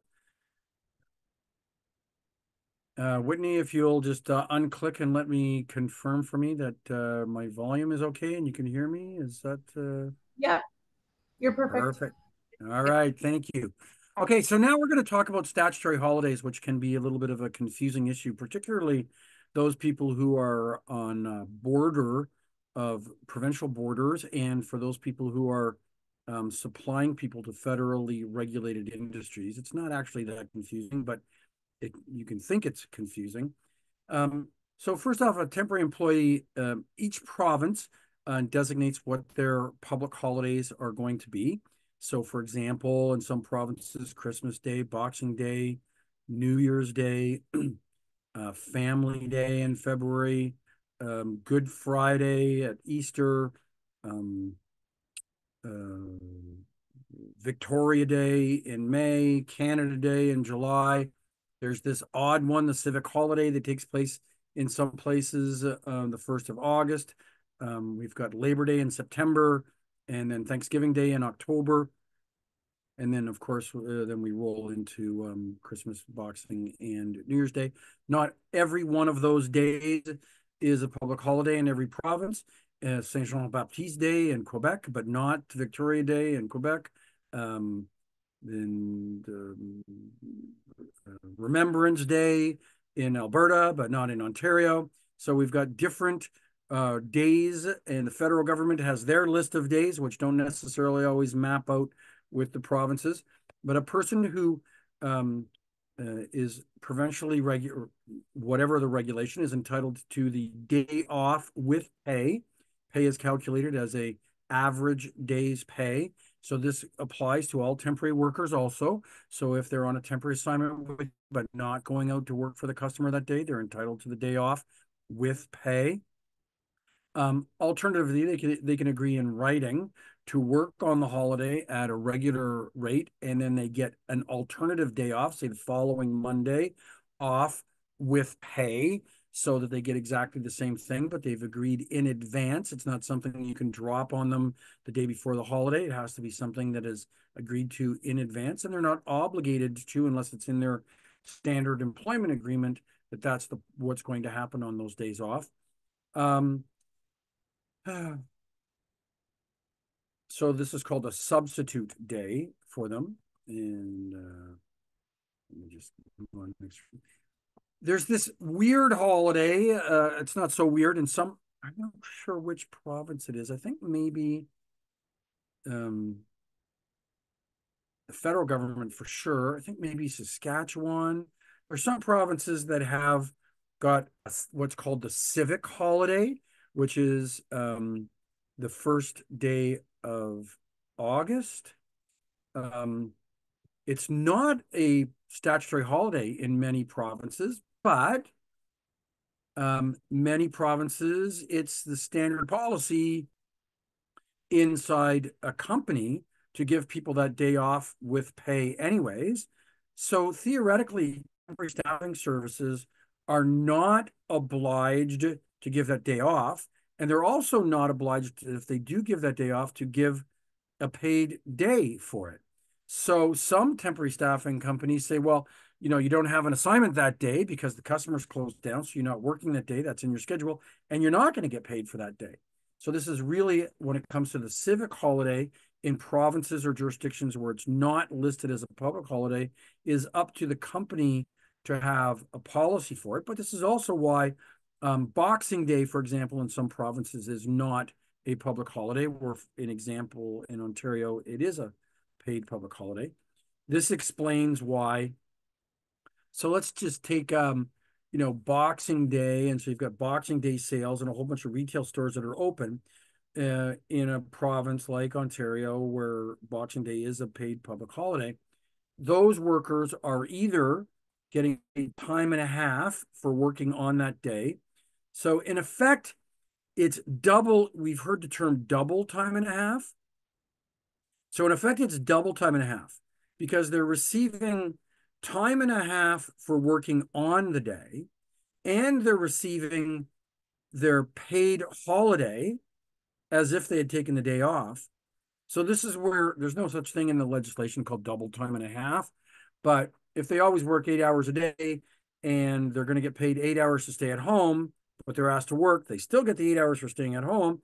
Then they get paid time and a half for going to work on that day. So that's your double time and a half. So double time and a half is an expression that people use to say how they're going to get paid for working on the holiday. Or for those people working in that electronic store on the public holiday, they may be told that they're going to get a different day off. So they might get, say, for example, New Year's Eve, which is not a public holiday anywhere. They might be said, hey, on December 31st, you get that day off with pay, and you get time, you get um, um, uh, work on the holiday, but that has to be agreed in advance that they're going to work the holiday and get a paid day off later on down the road. So some companies try to use the alternative day off in an effort to try to save money, so they're not paying premium rates on the day that people work. There's been some changes in different provinces on how you calculate that regular day's pay. Ontario, again, it used to be that they had very vague language about how it was calculated. Then they came up with this divide by 20 rule. Then the province came along. Again, same thing. It was the Liberal government prior to them losing the last election, and Bill 148 changed the law. So they said it was the average hours of the previous pay period divided by the number of days they worked. So if a person worked 2 days in the previous pay period, then you would take their 16 hours divided by 2 because they only worked 2 days, and then pay them 8 hours for their time, their public holiday, when they only ever worked 16 hours a week. And so it was causing employers a huge cost, more than just their average day's pay. So then the Conservative government came back in and put it back to divide by 20, which we call the simplified rule. And basically, and you could probably get away with doing the same calculation in other provinces. Basically, what they say is take the total amount of gross earnings, not vacation pay, in the previous 30-day calendar days preceding the holiday, divide that by 20, which is 4 weeks, 5 days a week. So that's 20 days. So divide it by 20. And so if the average work week is 5 days a week, and you took that what they totally earned in the previous, so if they only worked 1 day in the prior month, they're going to get 1/20th of 1 day's pay on the vacation, on the public holiday, which is in proportion to 1 day's pay, because they normally don't work on all those days. So in Ontario, we've got this divide by 20. In Manitoba, it's average pay in the prior month. So how you calculate average pay, it's not stipulated in the law. They just say an average day's pay. So Ontario put it into the legislation on how you were going to calculate your average day's pay. So in this particular case, Megan ends a 6-month assignment on May the 26th. And Canada Day is 5 weeks later on July the 1st, and Megan earns $15 an hour. She was available to work on May the 30th, but did not get offered another assignment between May 30th and July the 1st. So the importance of the significance of May the 30th is that she was available to work on what might have been a regular scheduled day immediately following a holiday or immediately before or after a holiday. But she wasn't regularly scheduled. So 5 weeks go by and she earns nothing. So when we come along to the July 1st holiday, we take everything she earned in the month of June in the 30 days immediately preceding, which is zero. We divide it by 20, so she gets zero. She was still employed by us because we did not effectively terminate her employment and she didn't quit. So she was just not regularly scheduled and earned zero income. But Erna, she works the 4 weeks in June prior to the Canada Day public holiday for total regular wages are calculated at $120 a day for 5 days. So she earned $600 a week. During those 4 weeks, she earned $2,400. So we take Erna's $2,400 and we divide it by 20 and we come up with $120 in pay, which is her regular day's pay. Now, that's an obvious one to see because she always earned $120. But what if she worked 6 hours one day, 10 hours the next day, 6 hours one day, 10 hours the next day? It still may have worked out to be exactly $120 or may not have been. She may have taken some days off without pay. And so that may have affected her $120. She may have worked some overtime, which would have affected her $120. So in Ernest's case, she did earn wages in the 4 weeks immediately preceding. So Manitoba public holiday pay, employee who consistently works the same number of hours gets one regular day's pay for a general holiday. So for example, if the person always works 8 hours a day, 40 hours a week, they'd get their regular 8 hours on the public holiday. So they don't talk about an average. They say if you work a regular schedule, and you get that, which means that if you took a day off, it doesn't affect your 8 hours.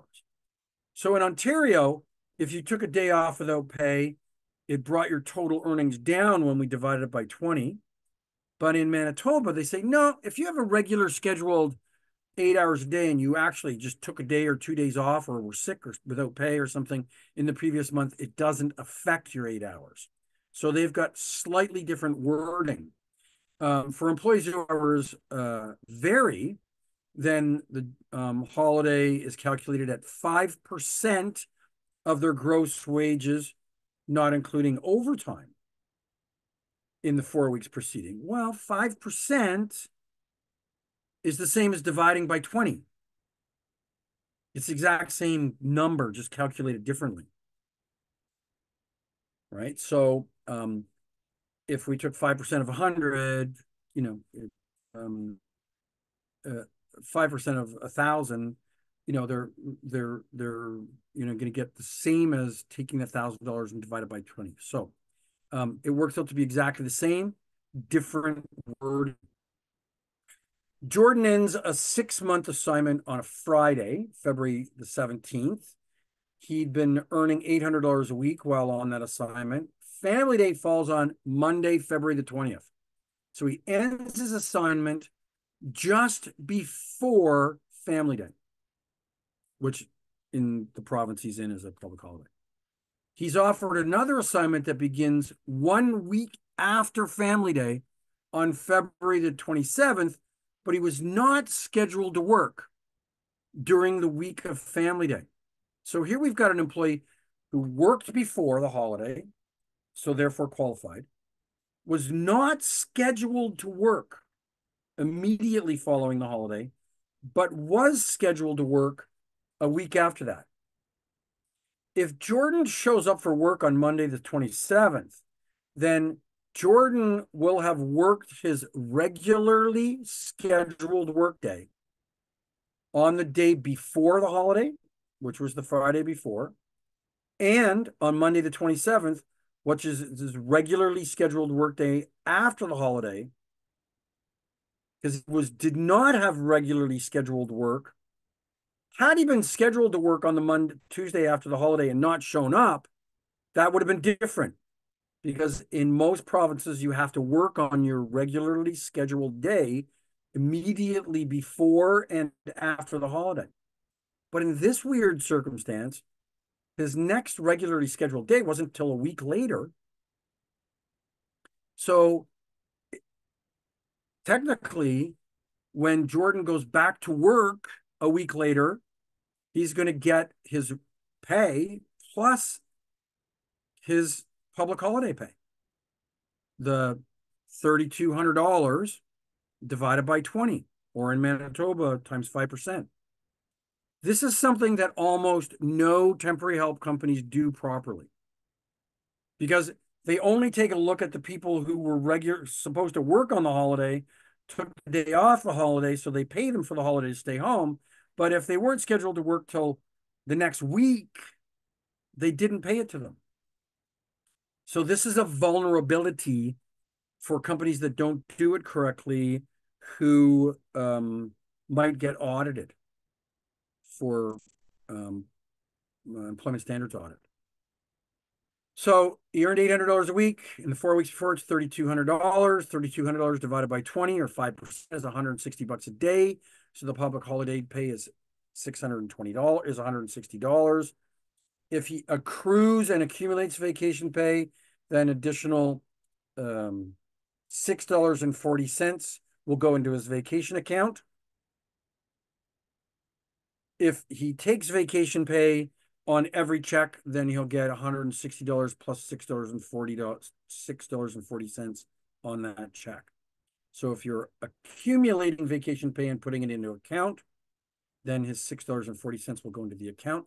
Because remember, this is not a vacation day. You don't pay vacation pay on vacation pay, but you do pay vacation pay on public holiday pay. So we talked a little bit before about premium pay, 1.5 times if you worked on the holiday. So that's pretty straightforward. Okay, let's talk about termination of assignment. So termination of an assignment under employment standards is different from termination of employment. When an assignment, it occurs when an assignment employee has an assignment termination yet remains employed with the temporary help agency. So the customer might call and say, hey, we don't need this temp anymore, this temporary staffing worker anymore. We're going to terminate the assignment on Friday. So if you don't give the person written notice of termination of employment, they're deemed to be, and you don't give them a new assignment, they're deemed to be in temporary layoff or inactive, just like the worker before I told you, who was a regular worker, just not with scheduled time to work. So an agency is required to provide either 1 week's written notice of pay in lieu of, or in combination of, pay and time if we decide to terminate this employee's employment. So what does this mean? It means that when a worker is terminated from assignment, if we haven't given them at least 1 week's notice and we do nothing, then they're in layoff and potentially are going to go back to work, or are potentially someday going to be deemed to be terminated. So in other words, if we never call them again, at some point in time, they could say, hey, wait a minute, I think you terminated me. I'm entitled to my termination pay. So the notion of temporary workers being in what we refer to as continuity of employment between assignments has become a real thing over the last 15 or 20 years.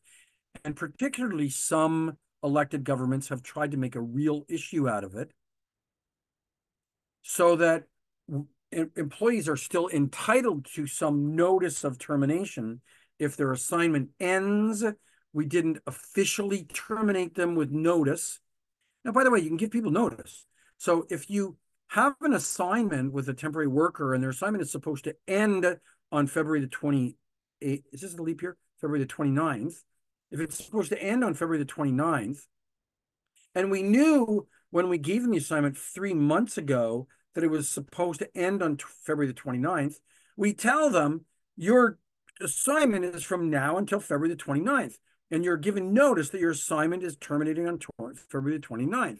And if a week or 2 weeks before the um, the February the 29th, we send them a reminder saying, this is just to remind you that your assignment and your employment will terminate it on February the 29th, then you're good. Give them a record of employment when they're done. Tell Revenue Canada and no Services Canada there was a shortage of work. You don't owe them any more money because under employment standards, you need to give people notice of termination. And in the absence of notice, you can give them money. You can give them pay in lieu of notice. And if you fail to give them some kind of all of their notice, you can say, hey, but I need you to work, I'm giving you 1 week's notice. I need you to work 3 of those days, but I'll pay you for 5. That's okay too. So in some provinces, most provinces, you could give some combination of notice, pay in lieu of notice, or a combination of pay and lieu of notice, so long as it adds up to the notice period. So what we end up doing in the temporary help world is we end up forgetting to treat people, even if we want to, sometimes we don't want to treat people at that are at the end of their employment when they're at the end of their assignment.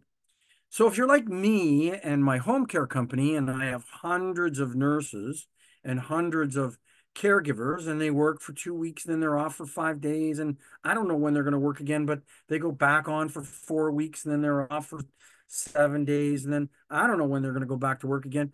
Because in the home and healthcare business, our business depends upon people being healthy and being sick, and whether nurses show up or don't show up for COVID and all kinds of things. So we don't terminate our employees every time it ends, because we're pretty darn confident that if they're good enough to work for us, we're going to get them back to work before 13 weeks passes, which would be the effective date when a layoff transfers or changes into a termination. And so we don't terminate them because we want them to work for us again. And we don't want to take the risk saying you're terminated, oh, you're hired, oh, you're terminated, you're hired. And quite frankly, if Services Canada, no, if employment standards uh, looked at a termination, a week later start, termination, a week later start, after 2 or 3 of those, they'd say, nah, you're not really terminating these people, and they wouldn't recognize it anyways. So your big risk is in those people who work on an assignment that is, say, a maternity leave or a project. And the likelihood of you actually putting that person out again immediately following or sometime in the very near future is low. Then the preferred process is to give them notice of the end of their assignment represents notice of termination. Now, you can do it really nicely. You do it very professionally and say, this represents a termination. We're going to give you a record of employment so that if you need it, you will be qualified for unemployment insurance. But you are eligible to be rehired at any point in time. We're very satisfied with your work. And so we hope that you'll stay in contact with us to keep us informed of your availability, and we will keep in contact with you with the opportunity for any future reemployment. You can do that, and it just sounds nicer, but at least effectively, and you issue a termination notice and a record of employment, at least then you've met all of your statutory obligations so that you didn't have to give them more notice, because theoretically, if that person went to an employment standards officer 3 months later and said, hey, I was terminated by ABC Staffing Company and they never gave me notice, you'd have to prove that you terminated them and gave them notice. Otherwise, they're likely to get 1 or 2 weeks pay in lieu of the notice that you failed to give them.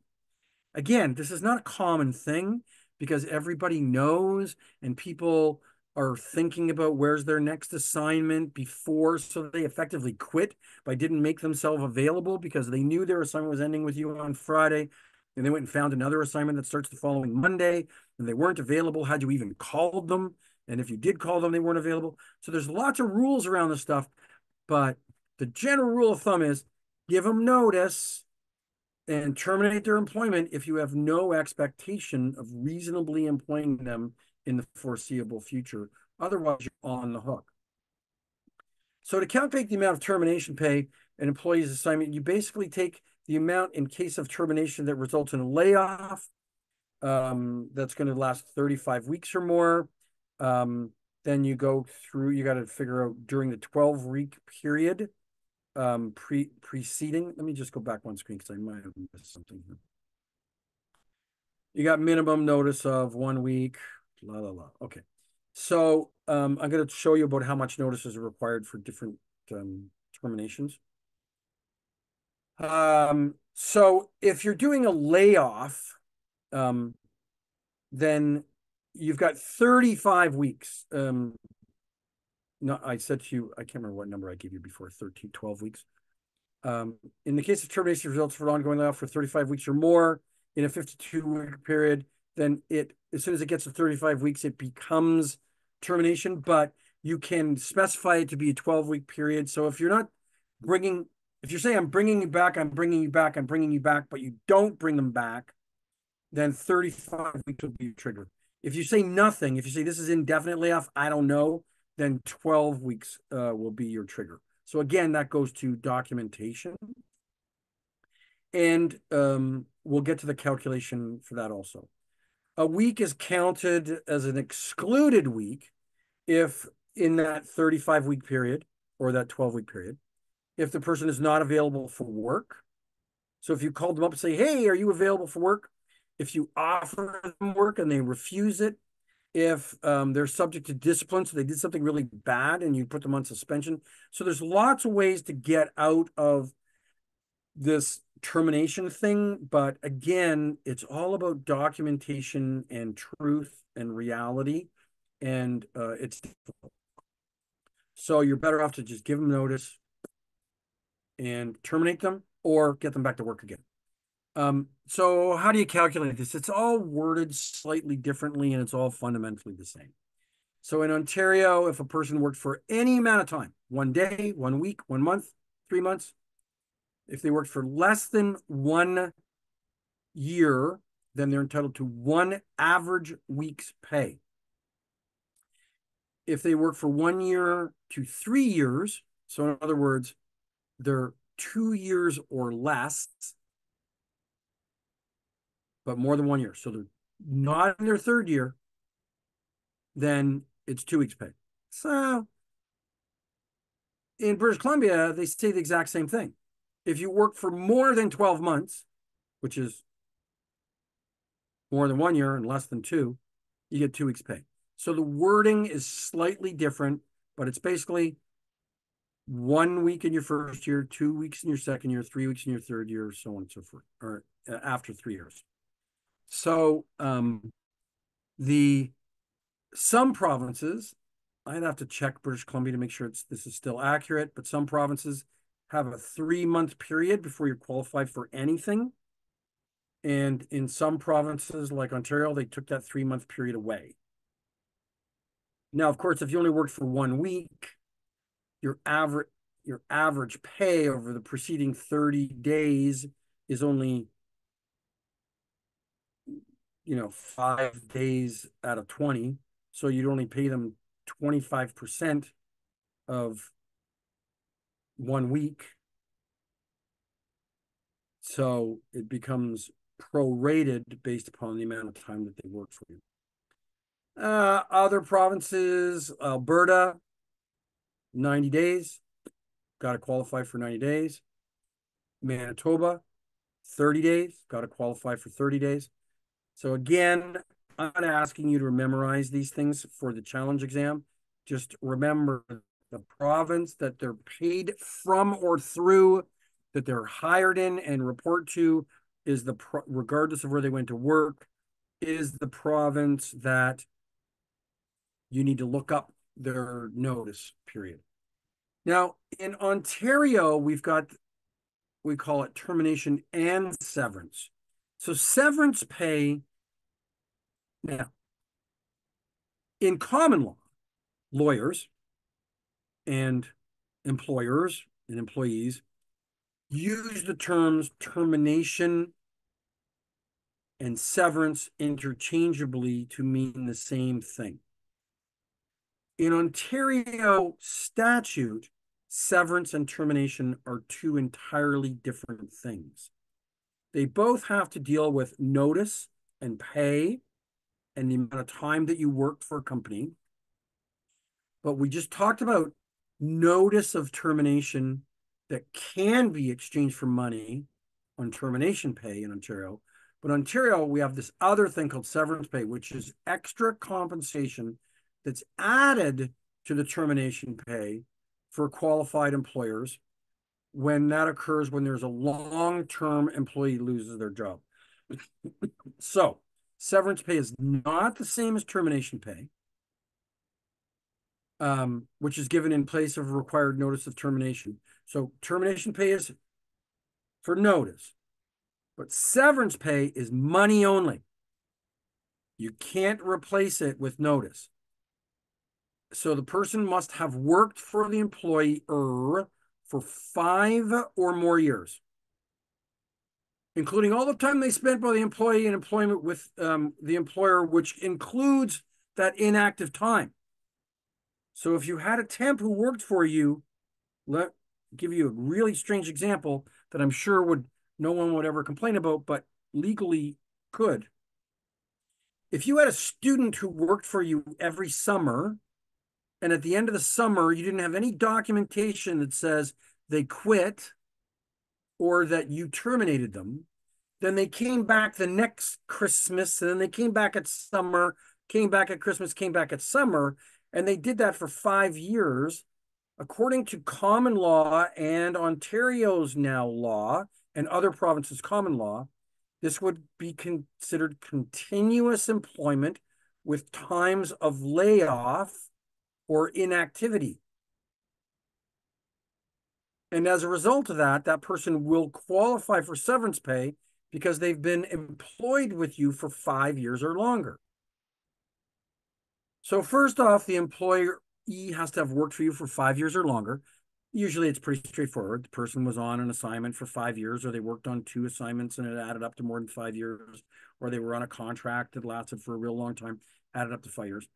And the employer's payroll in Ontario, not in the world, not in Canada, but in Ontario, is greater than $2.5 million. Well, by the way, that's a pretty small staffing company, $2.5 million in annual payroll. So if you're a tiny little staffing company, it probably wouldn't apply to you. If you are not employing people for 5 years or longer, it won't apply to you. It also applies to employers who severed 50 or more employees in a 6-month period, because all or part of the business is permanently closed. So if you had people work for you,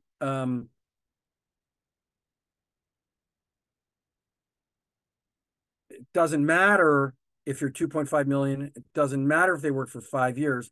If you lay off 50 people at a time, say, we're closing our office in North Bay, we're no longer going to be in business, we're telling you this, then you would owe them their notice, which you might have given them notice for closure next month. That part might have been covered, but you still would have owed them severance pay if it applied to 50 or more people. I'm going to guess that if you had 50 people working on temp assignments in North Bay, you probably aren't going to close your office. So, it's not something that's going to happen. But keep that in mind. Those are the laws. It cannot be replaced by time or notice. Severance pay for long-term employees, for larger than small companies, $2.5 million in payroll, and has to be paid in money, cannot be exchanged for notice. We've got all kinds of different types of leaves of work in different provinces. I'm not going to go through all the definitions. They're all slightly different, but you've got pregnancy and paternal leaves, personal emergency leaves, family medical leaves, family caregiver leaves, organ donor leaves. There are reservist leaves for people who are signed up to be a reservist and they get called to military duty. There's crime-related things. There were some types of leaves that were added in Ontario and some that were repealed. So in Ontario now we have a pregnancy loss leave. We have family medical leaves. We have child death leaves. I mentioned that one earlier. It's 2 years. If your child dies, you can be guaranteed your job or fundamentally same or similar job. If you say, hey, look, I just got to take time, man. This is too much for me to handle. I'll be back. And they have to hold your job or something very similar to it for 2 years. Can't terminate you in that time period. We talked about the crime-related disappearance things. There's now new legislation in Ontario and a similar legislation in other provinces that is a domestic or sexual violence leave. So if you establish or make a claim that a person is harassed or the victim of sexual or domestic violence, they can take at least 13 consecutive weeks off and be guaranteed their job back. Up to 10 days and 15 weeks. Gets complicated. Now, this all makes sense. It's very kind and considerate and thoughtful and should be normal. People shouldn't complain about, as an employer, about you're not paying the person to be off. You're just guaranteeing their job back.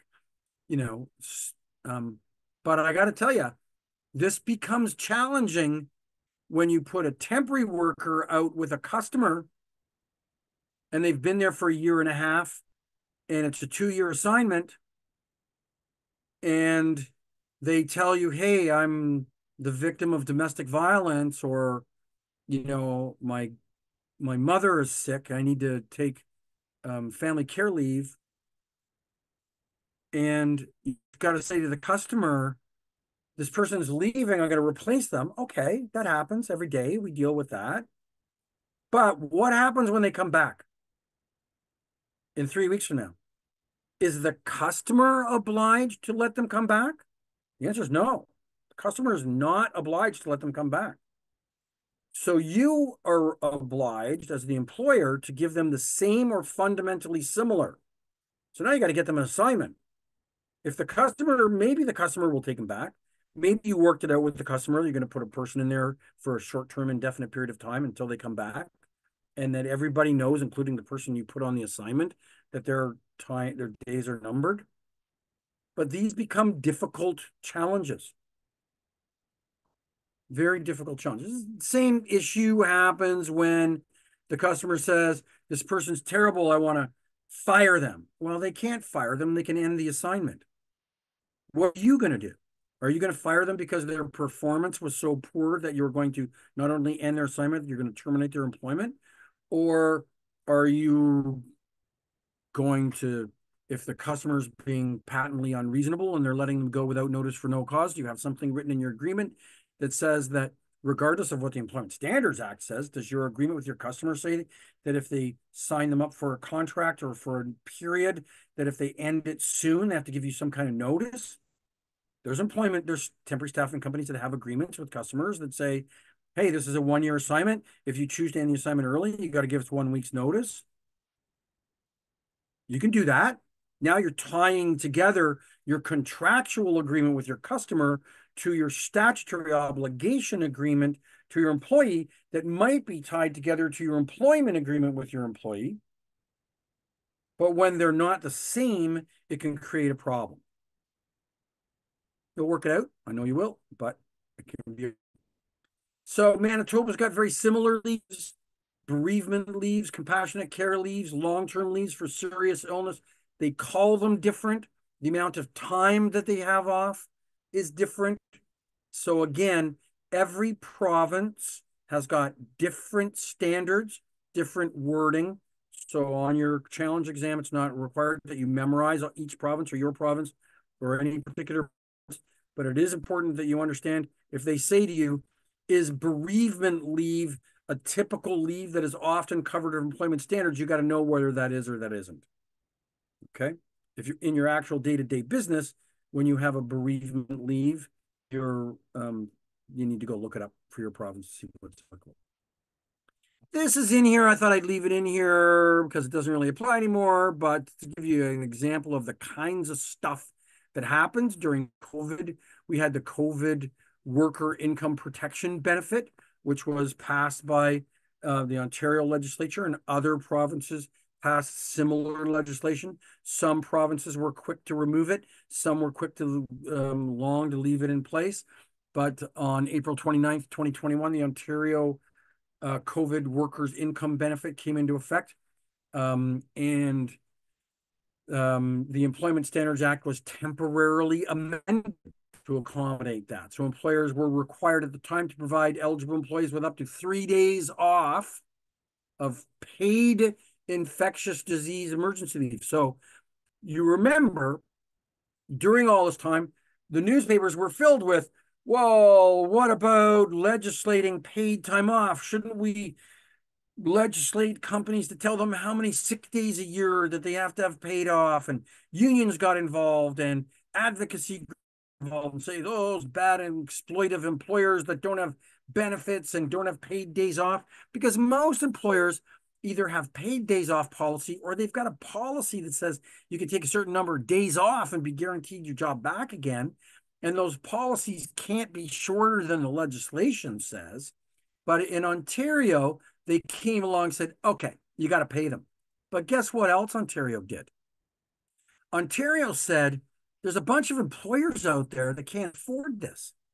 And they have policies for sick days and things, and we don't want them to use up their 8 paid sick days for COVID days. So if they're COVID days, let's make them change it.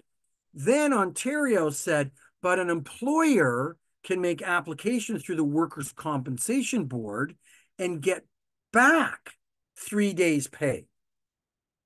So the Ontario Workers' Compensation Board has a mechanism where we pay them our premiums and they pay us our rebates and refund.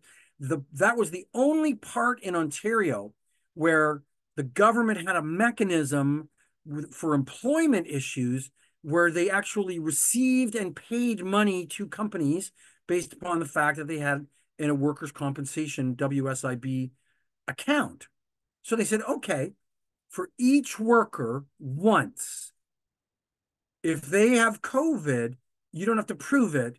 You just have to tell us what they took off, and we may come back and validate with them that they didn't get paid by you regularly, that you treated them for COVID, and that they verified that they took the time off. But companies could make application without penalty to their workers' compensation performance standards to get paid back again. So the province tried to find a way to introduce a mechanism to give time off. That ended on July 30th. That program they had, and it was removed then from the Employment Standards Act. So they also had things like in the legislation that if you were sent off work, that it didn't count as notice period. So it didn't go towards the 13-week layoff period. So you could actually lay somebody off because you closed down for COVID and it didn't start the timer ticking for 13 weeks to say, okay, you've now gone for 13 weeks, and the employee couldn't make an application that they were terminated. But on July 31st, 2022, the government said, okay, the clock starts again now. So bring people back to work. And if you don't bring them back to work, the layoff clock starts now. Okay, so if you had temporary workers that didn't have assignments during that period, they couldn't count that period towards their notice period and their layoff period. The clock started again on July 31st, 2022. So there were some interesting things that happened there. There's some new changes in Ontario that took place in 2022, also called the Written Policy on Disconnecting from Work, which means that employers that have 25 employees or more on January 1st of that year must have a written policy about what employees are allowed to do to disconnect from work from their cell phones and from their email and their text messaging. So companies that had people working from home were sending emails out in the middle of the night and checking on stuff and asking questions and asking them, can you fill out this thing on Saturdays and Sundays at 8 o'clock at night? And maybe for a lot of us that was okay because we took care of the kids in the morning when we normally would be sitting at our desk. And so we answered questions at 8 o'clock at night after we put the kids to bed. Maybe that was okay. But as we got towards the end of the pandemic, the government finally said, okay, you know what? There's so many people working from home and remotely now, and they've got monitoring, GPS things on their truck, GPS things on their phone, geofencing on their phone. We know where they are. We can track where they are. We're sending them text messages. They now said we now have to have a policy in place if you've got 25 or more employees, telling people what your policy is to disconnect from the workplace and what people's rights are. And the government gives you some minimum standards about that, but every company is going to have a slightly different policy.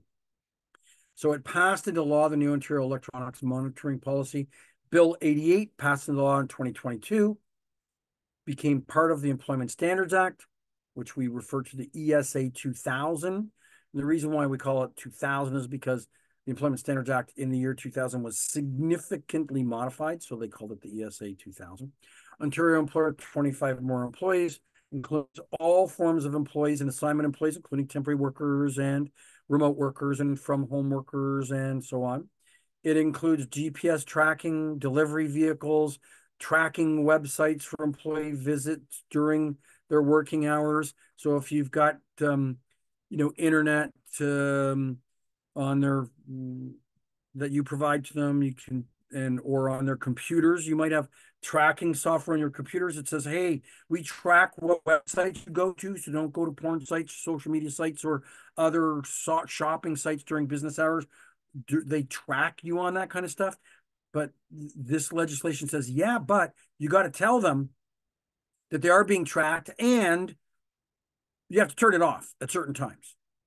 So if you're not going to track them after 6 o'clock at night, you got to turn it off. You can't track them after 6 o'clock at night. You have to have policies and notices about that sort of thing. This is another thing that most companies are doing a really terrible job at. Also, in Ontario in 2001, they introduced the non-compete agreements, non-competition prohibition. So employers and employees that had employment agreements that said, thou shalt not work for a competitor for a period of 1 or 2 years following your termination of employment with us, those agreements became null and void. So you can't tell a person in Ontario now, and in most other provinces, there's common law if there isn't statute around it. Common law means that the courts have already decided what the rules are about this, that you can't stop a person from working.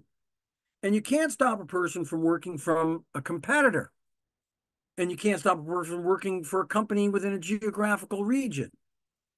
These non-compete agreements were overzealous and harmful to the employee, not necessarily providing any benefit or any protection to the company.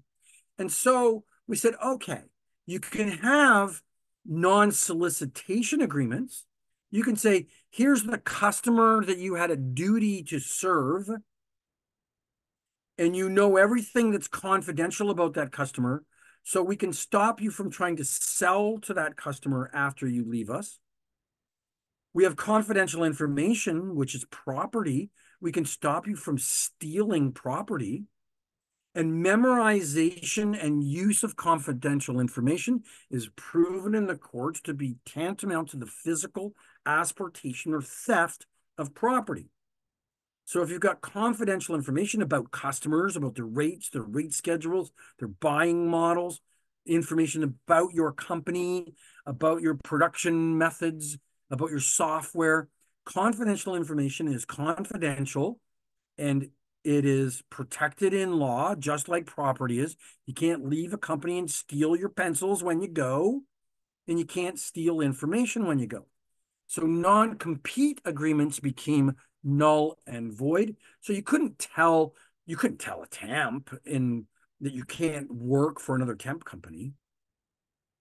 You can tell a temporary worker you can't solicit them to sell them stuff, but you can't stop them from applying for a job there. So you can say, hey, we've given you confidential information about our customer and you know that they do this stuff. You can't sell stuff to them. You can do that. You can't stop them from applying for a job there unless, of course, unless, of course, you can prove that they violated some sort of confidential information aspect of the agreement, which is almost impossible to withhold. or to Can prove. I ask a question about this?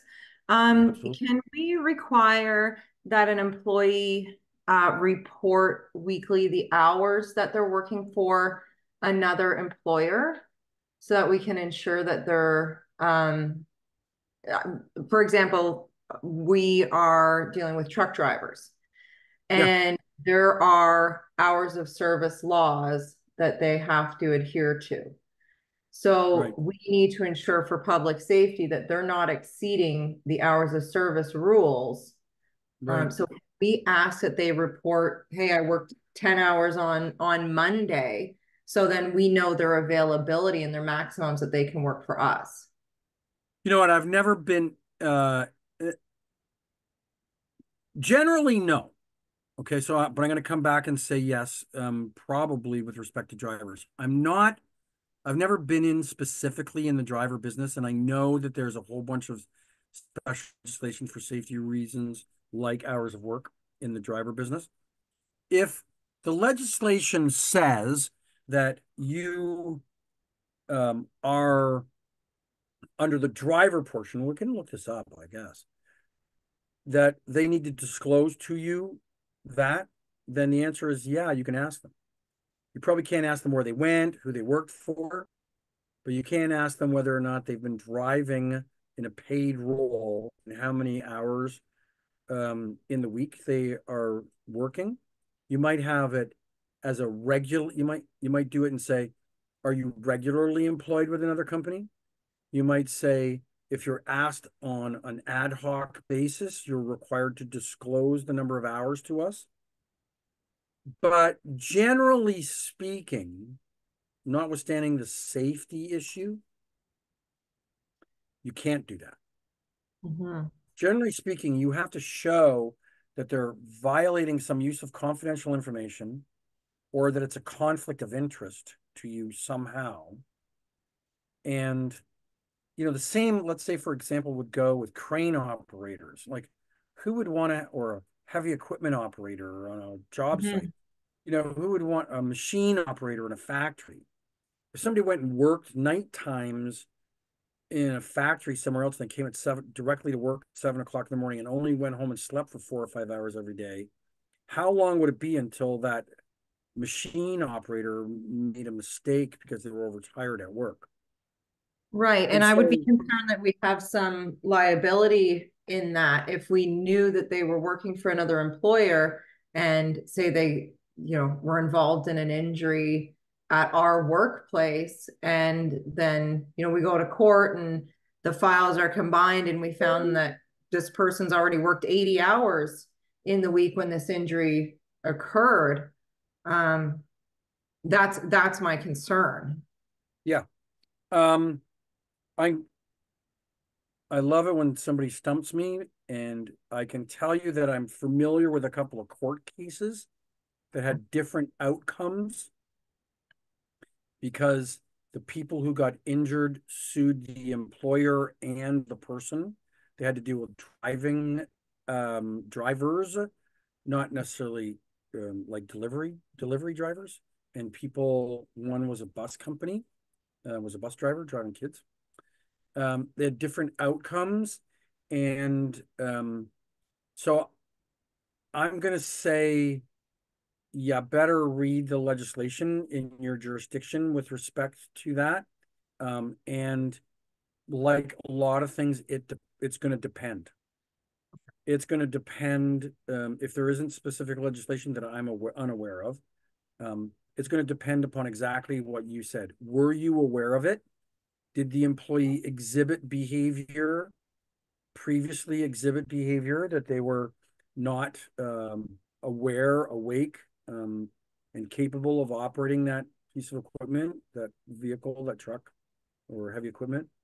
Um, and so, from a liability standpoint, if you are unaware, and then the next question will become, to what degree were you obligated to ask them personal questions about their Mhm. life that you're not entitled to? Because who knows why were they up all night, because their kids were crying, because their kids were sick, because they're going through a divorce, because they have an illness.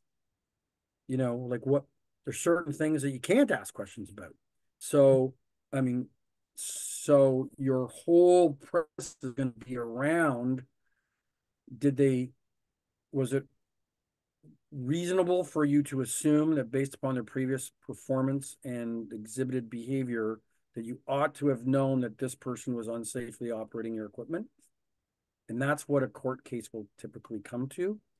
So it's one of those things, like if you ask everybody all the time, they don't tell you, you might have limited your liability.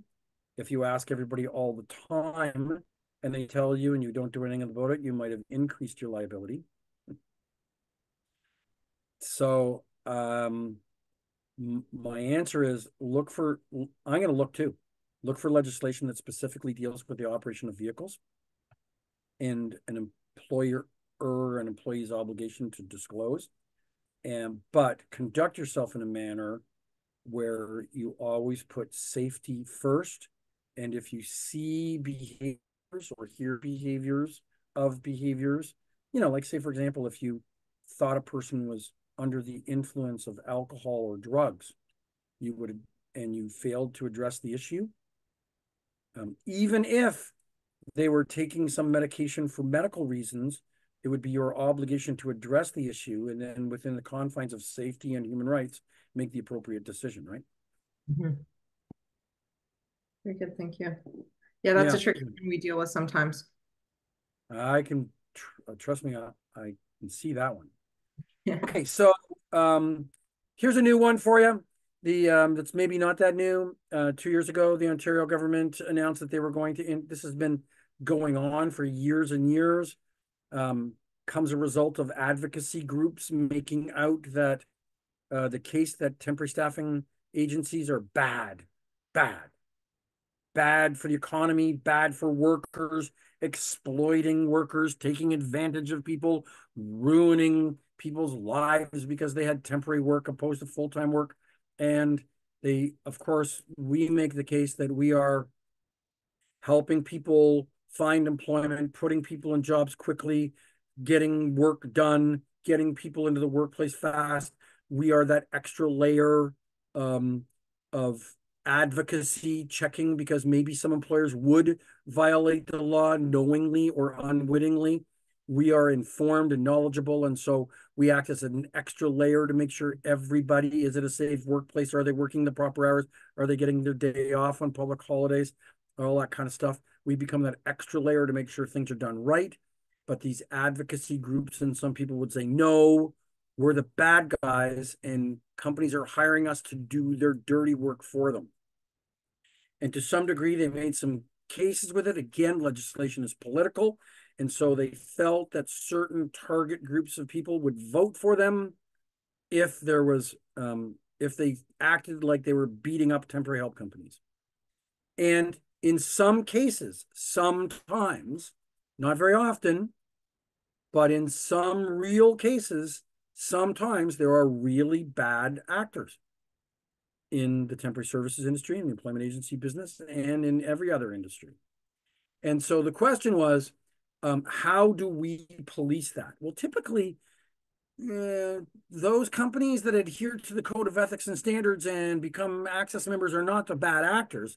It's usually the ones that we don't know about that open a company, start to provide some kind of service by exploiting vulnerable workers, paying cash, not paying properly, not adhering to the laws, safety legislation, not registered for employers' health tax and workers' compensation.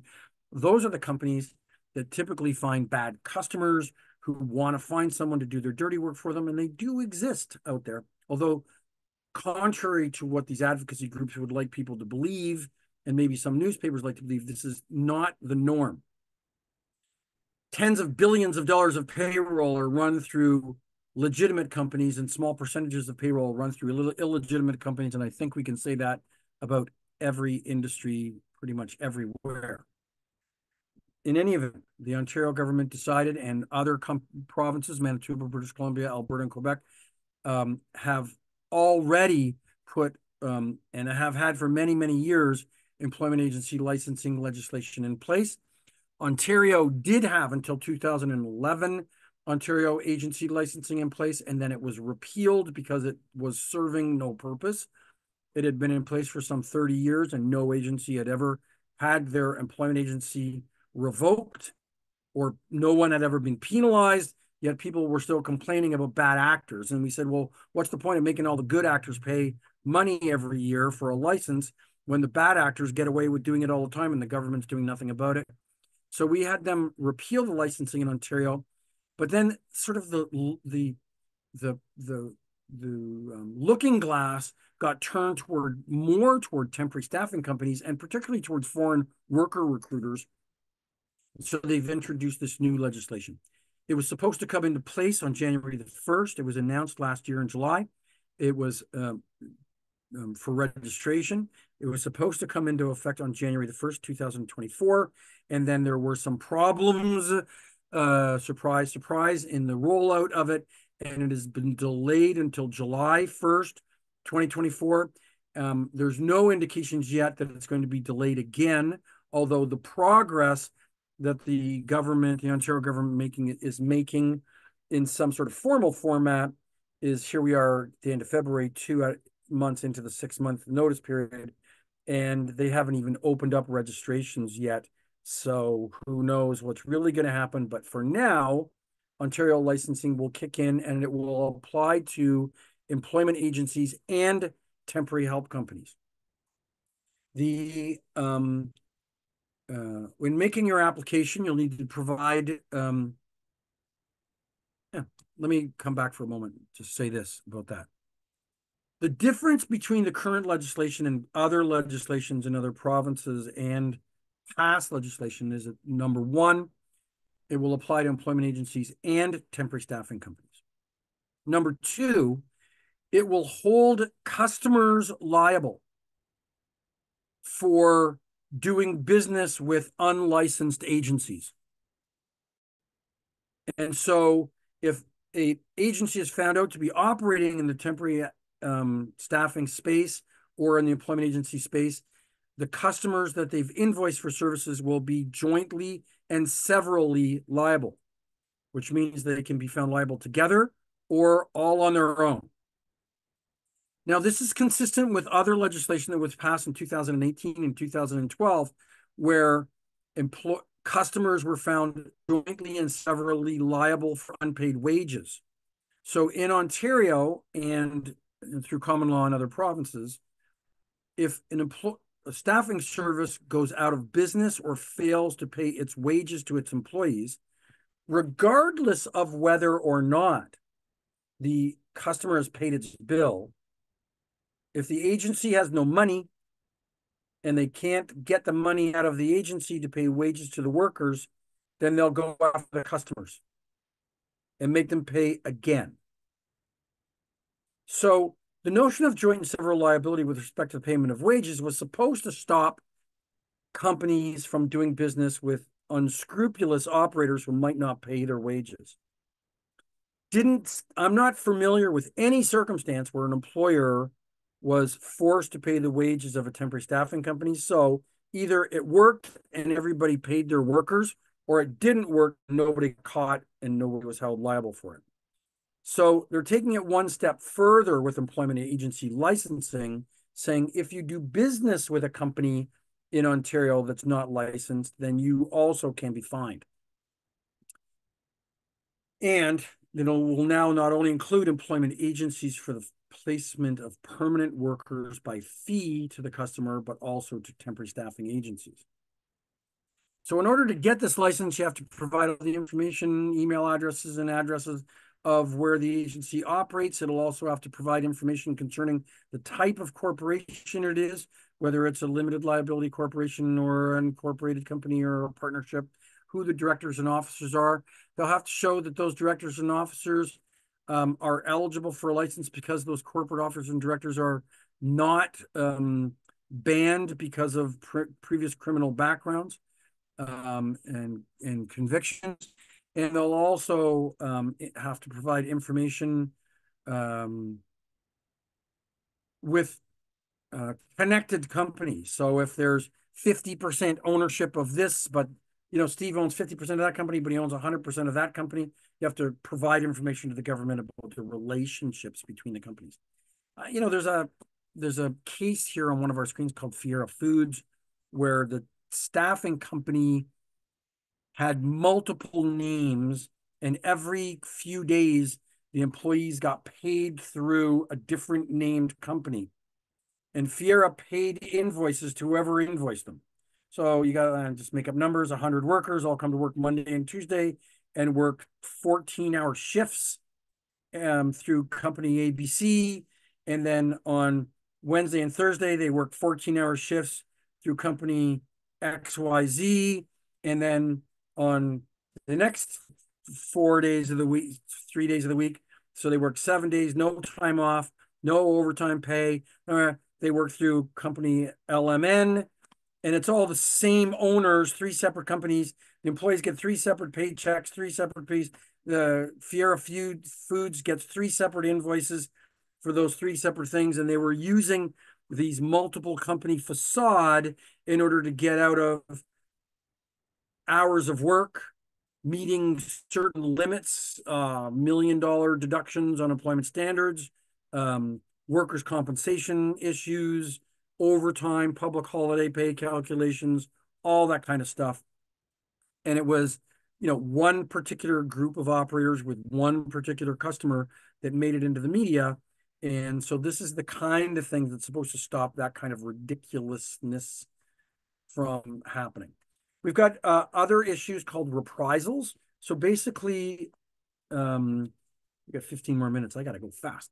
So basically, in all provinces, employment standards legislation restricts a company from penalizing people for asking about their rights or trying to get their rights fulfilled.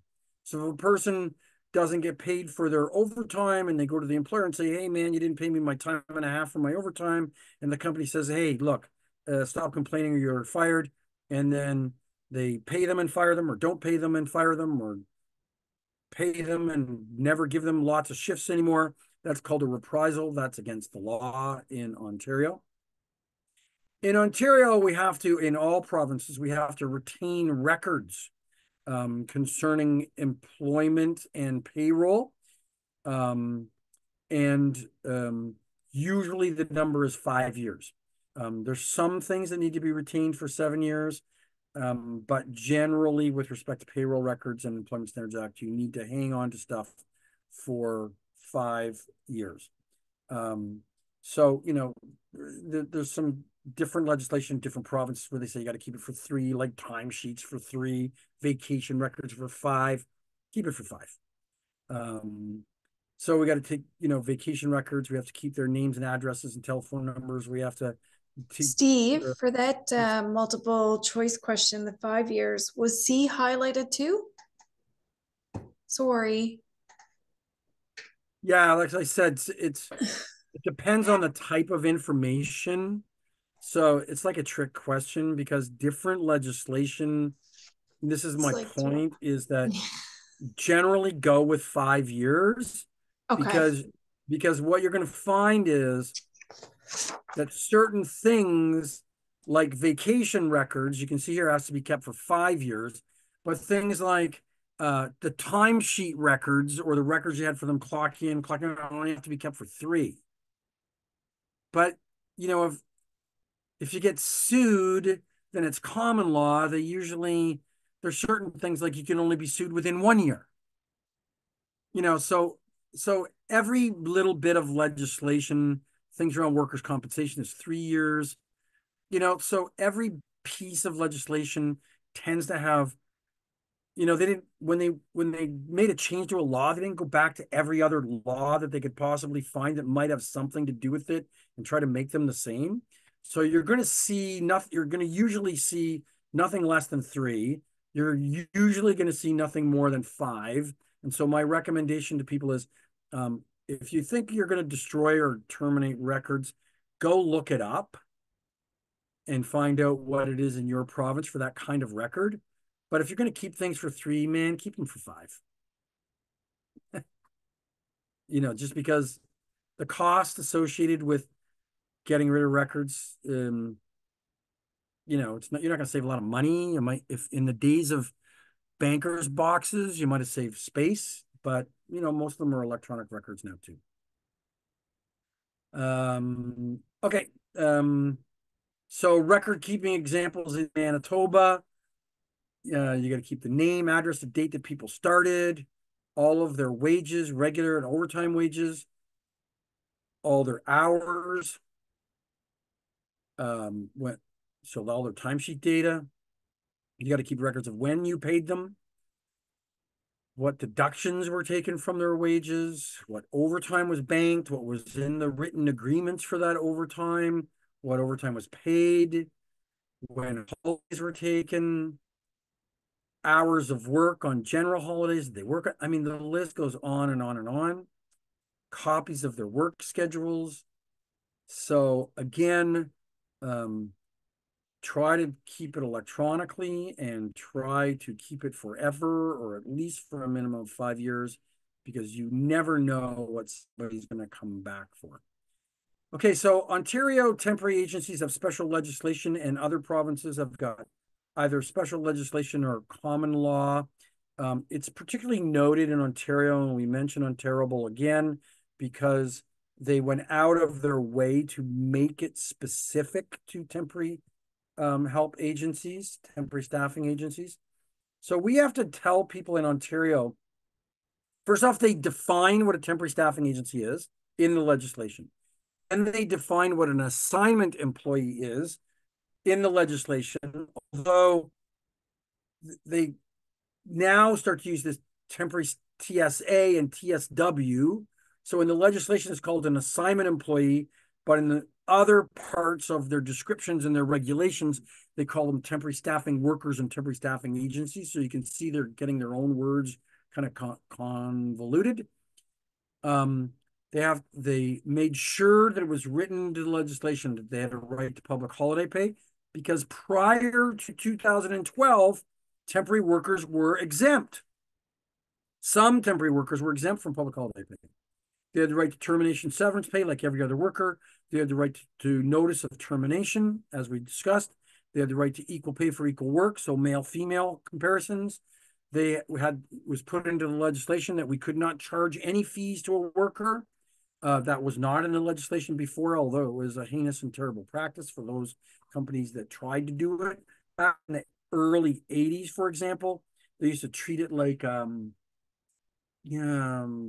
talent agencies that people would go in and say, "Oh, can you get me a job?" And then they'd say, "Yeah, but we got to get your headshots." And then they charge you $400 to get your photos taken. And then once they got your headshots, they say, "Okay, you're registered with us. Now you got to pay a registration fee to the agency." Well, they also did that with resumes back in the early 80s. You could come and register with us, but you have to pay you have to take our class, and then you have to get your resume done, and we'll charge you $200 to get your resume done. These were all terrible practices that were eliminated, by 1985. They were pretty much gone. They didn't exist very much anyways, but they were there. But now, of course, when the legislation came along 25 years later, somebody remembered that, so they wrote it into the legislation. We have to tell people in writing the legal name of the agency. So if you have an operating as name, so if it's, ABC Staffing, Ontario 1, 2, 3, 4, 5, 6, 7 numbered company operating as the temporary company, then we have to tell them both, all of our legal names. We also have to tell them the legal names of the businesses of our customers. I don't think we do that very often. I don't think we even think about that. We usually tell them the name that's going to be on the invoice that goes out to the customer. We have to put in writing to them what hours they're going to work, what their wages are going to be, what their pay days are going to be. We can't punish them for asking for their employment standards rights. That's already covered in the legislation, but they particularly came out and said, "Okay, you agencies, temporary staffing companies, we're going to write it again for you because we think you're bad at that. We can't punish people for asking to get paid their vacation pay, public holiday pay, time off, so on and so forth, holiday pay." They particularly wrote that we have to keep track of all these records that we proved that we provided all this in writing. So, it's a really good practice to have your system or your process to generate emails, to generate notifications, or for you to have a templated email that tells people about where they're going, what they're getting paid, when they start, when they stop, who they're going to work for, who you are, what their wages, because this is all required. I don't see the employment standards branch going out there doing audits saying, prove it, prove it, prove it. But if they get a complaint from somebody saying they told me it was this but it was that, they're going to come looking to say, are you providing this information to your workers? I talked to you about Bill 148. This is the joint and several liability. This is the legislation that I said to you that customers can become responsible jointly and severally for not paying of wages, and also for any ESA infringement. So if the temporary staffing agency is breaking Employment Standards Act laws, they can go after your customer. Bill 18 was the second phase in 2014, which had to do with the foreign nationals workers. So this had to do with joint liability for staffing firms and their customers for wages paid to people who were hired from outside of the country and brought here on temporary foreign worker permits.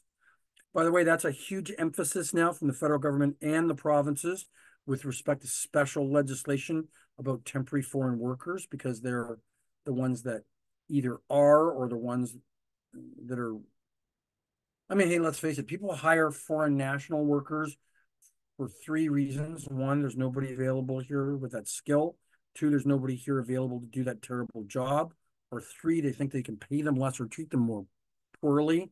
So employers will always tell you, oh, we treat our foreign nationals great. We give them a shack to sleep in. It's a good place when it comes to the hiring of foreign nationals for legislation to kind of take its spot. So temporary workers, this is this one. So Bill 18 that I talked about 2 screens earlier, which is the joint liability for customers to share in the liability of unpaid wages.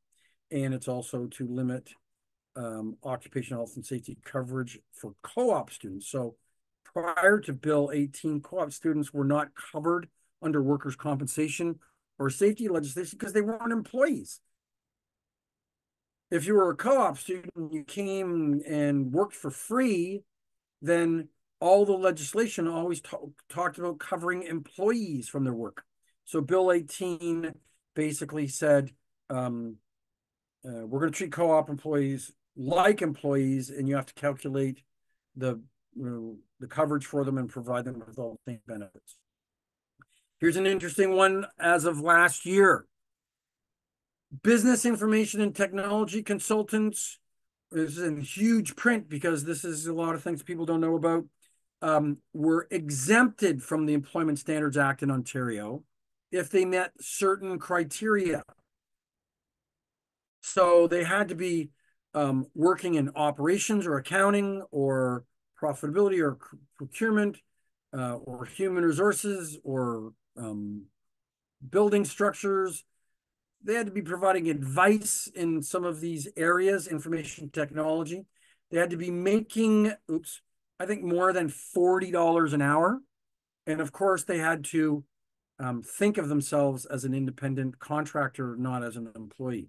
So if they already had a business, then the government got tired of fighting with employment agencies that were not paying overtime, public holiday pay to independent contractors who were invoicing them. So they basically said, okay, the contractors want to be exempted, so we don't need to protect them like we need to protect vulnerable workers. So they were exempted from the legislation. So, basically this screen is supposed to say, hey, look, if you comply with employment standards legislation, your business is going to thrive. Everybody's going to be happy and safe. We don't need to worry about some of this multiple parking. This is an example of what the posters look like. That's a 2015 poster. They all look a little bit different, but we've got obligations in Ontario to provide information sheets to our workers. Co-employment is a thing. Okay, we have 1 minute to go. With your permission, I'm going to go a little bit over time, but we're going to address some of the stuff tomorrow too in our next thing. So I'm going to talk for the next 5 minutes to take us to the end of this. If you wish to stay on, you can. If not, know that whatever's in the end here is going to get somewhat addressed in our session tomorrow.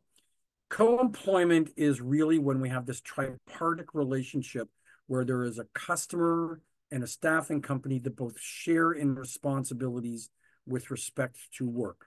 So a good example would be providing a safe workplace. So the workplace health and safety legislation in Ontario talks about the employer and their obligation towards their employees, but they talk about the workplace and they get the words confused and convoluted because there could be independent contractors there and there could be visitors there and there could be employees there. And then we are the employer of temporary workers because the legislation specifically says in Ontario, you are the temporary staffing service is the employer, not the customer. So now we're the employer sending it to our customer's work site who has direction and control and supervision responsibilities, and they've got the rights to manage the work site and the equipment and the safety of the workplace. So now we've got this co-employer responsibility where we're the employer of the employees going to a place. Do we know that the place we're sending them to is safe? And so if an order were to be issued by the Workplace Health and Safety Board or by the Ministry of Labor or by the Workers' Compensation Board, they would likely issue the order to both of us because we've got a co-employment responsibility. So the legislation and employment standards says specifically, hey, staffing company, don't wipe your hands of any of this stuff because we are putting it right in the statute that you are the employer. And the other legislation is saying, hey, Mr. Employer, don't wipe your hands of this because we're going to make you responsible for the workplace, not necessarily just the employees in the workplace.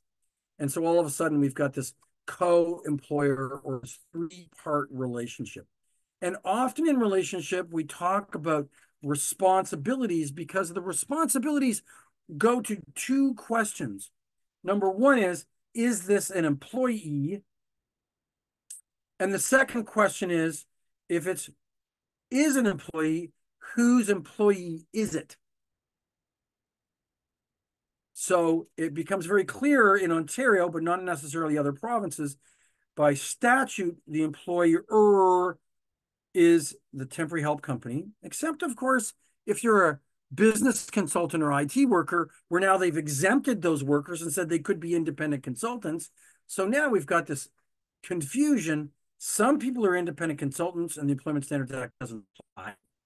If they are an employee, they're an employee of the staffing agency, but we've got other legislation that has to do with workplace health and safety and co-employment. So other places might have some responsibility. So they look at things like who's got responsibility for onboarding, who's got responsibility for managing their time and their schedules. They look at the customer and say, who's got responsibility defining the job description and providing culture in the workplace and supervising the work. And then they talk about the temporary staffing agencies. So the first part is the agency who's finding this people and counseling. The second one is the customer. And then the third one is the temporary employee who's got some responsibilities with respect to learning from onboarding and looking at those workplace safety data sheets and knowing where they're stored and understanding how they apply. So it's never going to be clear. We need to know that even though the staffing agency is the employer of record in Ontario and in most provinces, and so all the Employment Standards Act apply to them, every other aspect of legislation, including Employment Standards Act, could be translated in joint, which means shared, or several, which means separate responsibilities of the same things to our customer based upon the circumstances. So we risk by being very clear upfront and in writing with our employees and our customers about who has responsibility for what. We constantly review that. We coach and counsel our employees and our customers as we go along. We communicate it regularly, and we take a joint and several responsibility for doing what we need to do to mitigate risk. If we stand in our customers' shoes, we can understand what they might be never saying to us, but expecting from us. And so having conversations and proof of information around those things, like proving that you've got your insurance, asking or finding out whether or not you need to have your customer add as additionally insured on your insurance policy. Requesting information, a customer might want to request annual report financial statements from you or your credit worthiness before they want to get stuck with paying your payroll that you failed to pay. You want to ask your customers for references, and they may want to ask you for references. Basically, having these kind of discussions and executive to executive discussions and visits to your customer's office and providing this information and asking for this kind of information is really the only way, and meeting with them and communicating with them, is that we can guarantee that we're mitigating risk. So co-employment is a dual responsibility. I talked about this ad nauseum. And then this elect to work, I don't need to spend any time on this, but it's not a thing. It is a term that used to be used in Ontario and around, still is used in the United States, that says, so basically I'm saying to you this: if you hear the term, the employee is elect to work, ignore it. It's wrong. Because the notion of where an employee has the right to elect to work or not to work when requested to do so would exempt them from certain legislation, regulations, and obligations is a thing of the past in Ontario and the rest of Canada. The fact that they can say, I'll take that assignment, I won't take that assignment, I'll take that assignment, I won't take that assignment, no longer makes them a different kind of employee. They are now entitled to all the rights of an employee under the Employment Standards Act. And honestly, because now they're naming temporary staffing services and agencies additional rights and privileges that maybe don't even exist for regular employees. So if you hear this phrase, you hear a customer say to you, yeah, but they're elect to work, the answer is, yeah, no. They no longer not a thing anymore. We can't charge fees to a candidate for hiring them. We also can't charge fees to our customers in Ontario after 6 months of them being on assignment. So if we send a temp worker out on assignment for 6 months or longer from the date of their first day on assignment, we're not allowed to charge a fee in Ontario anymore. And that lasts for at least a year after they've left that customer. So if they went to work for 1 day 5 months ago, and you present that resume as a temp worker, and you present that resume to the same customer for any job, in Ontario, you're not allowed to charge a fee for that. They thought they were helping workers. I'm not sure how they're helping workers. They thought that fees are creating barriers to people getting employment. Of course, we were always negotiating temp to perm and transition agreements and all kinds of things. So they thought they were helping, but just know you can't charge a fee to a candidate, and you can't charge a fee to a customer after 6 months on assignment. There's a bunch of links in the back of the package that were sent to you. Some of them are probably a little bit outdated. I'm going to add some more links to it for people in other provinces. That we went over by 8 minutes today. I'm really sorry about that. I said to you up front, two best and most important things: starting on time and finishing on time. I missed the mark today. We're on again tomorrow. We're probably going to finish early tomorrow, make up for it, because a bunch of those screens about the different types of laws, statute law, common law, constitutional law, those are all in the presentation tomorrow. We won't be covering that stuff tomorrow. We're just going to mention it and move on. If you have any questions, please stay on the line. I'll stay here. And if you're still here, I just want to say two things. Number one is there's a conference in May in Toronto. The Association ACSESS conference is the only opportunity you get in Canada to go to a professional conference with 2.5 days of speakers who are specifically talking about the issues of our industry and perm and contract and temporary help, recruitment, operating of agencies, technology, recruiting, sales. It all happens at an ACSESS conference. You can't get it anywhere else. You can go for $500 or $1,000 here or there and find non-industry speakers who are probably great, but they're not from the staffing industry and they won't give you 2.5 days of it for the price. So if you are thinking about going to a conference this year, if you're an owner operator and you'd like to figure out where to take a vacation, take it in May in Toronto and hook it aside to your conference that you go to here. Use it as a reward or a training opportunity for employees. Take a look at the ACSESS website. Look for ACSESS Conference Toronto in May.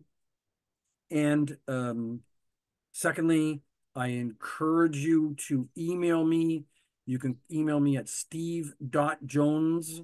I'm just going to give you a generic email address because I have several. At bell.net. steve.jones@bell.net. If you've got a question about today's presentation, you want to stump me again on drivers and their other employers' work, ask me. I will do the work to get you the right answer. But please, if you feel like you're a little confused about something that happened today, or you've got a scenario you want some question to, please send it to me directly. If it's a really great question, I'll protect your name and send the answer to everybody.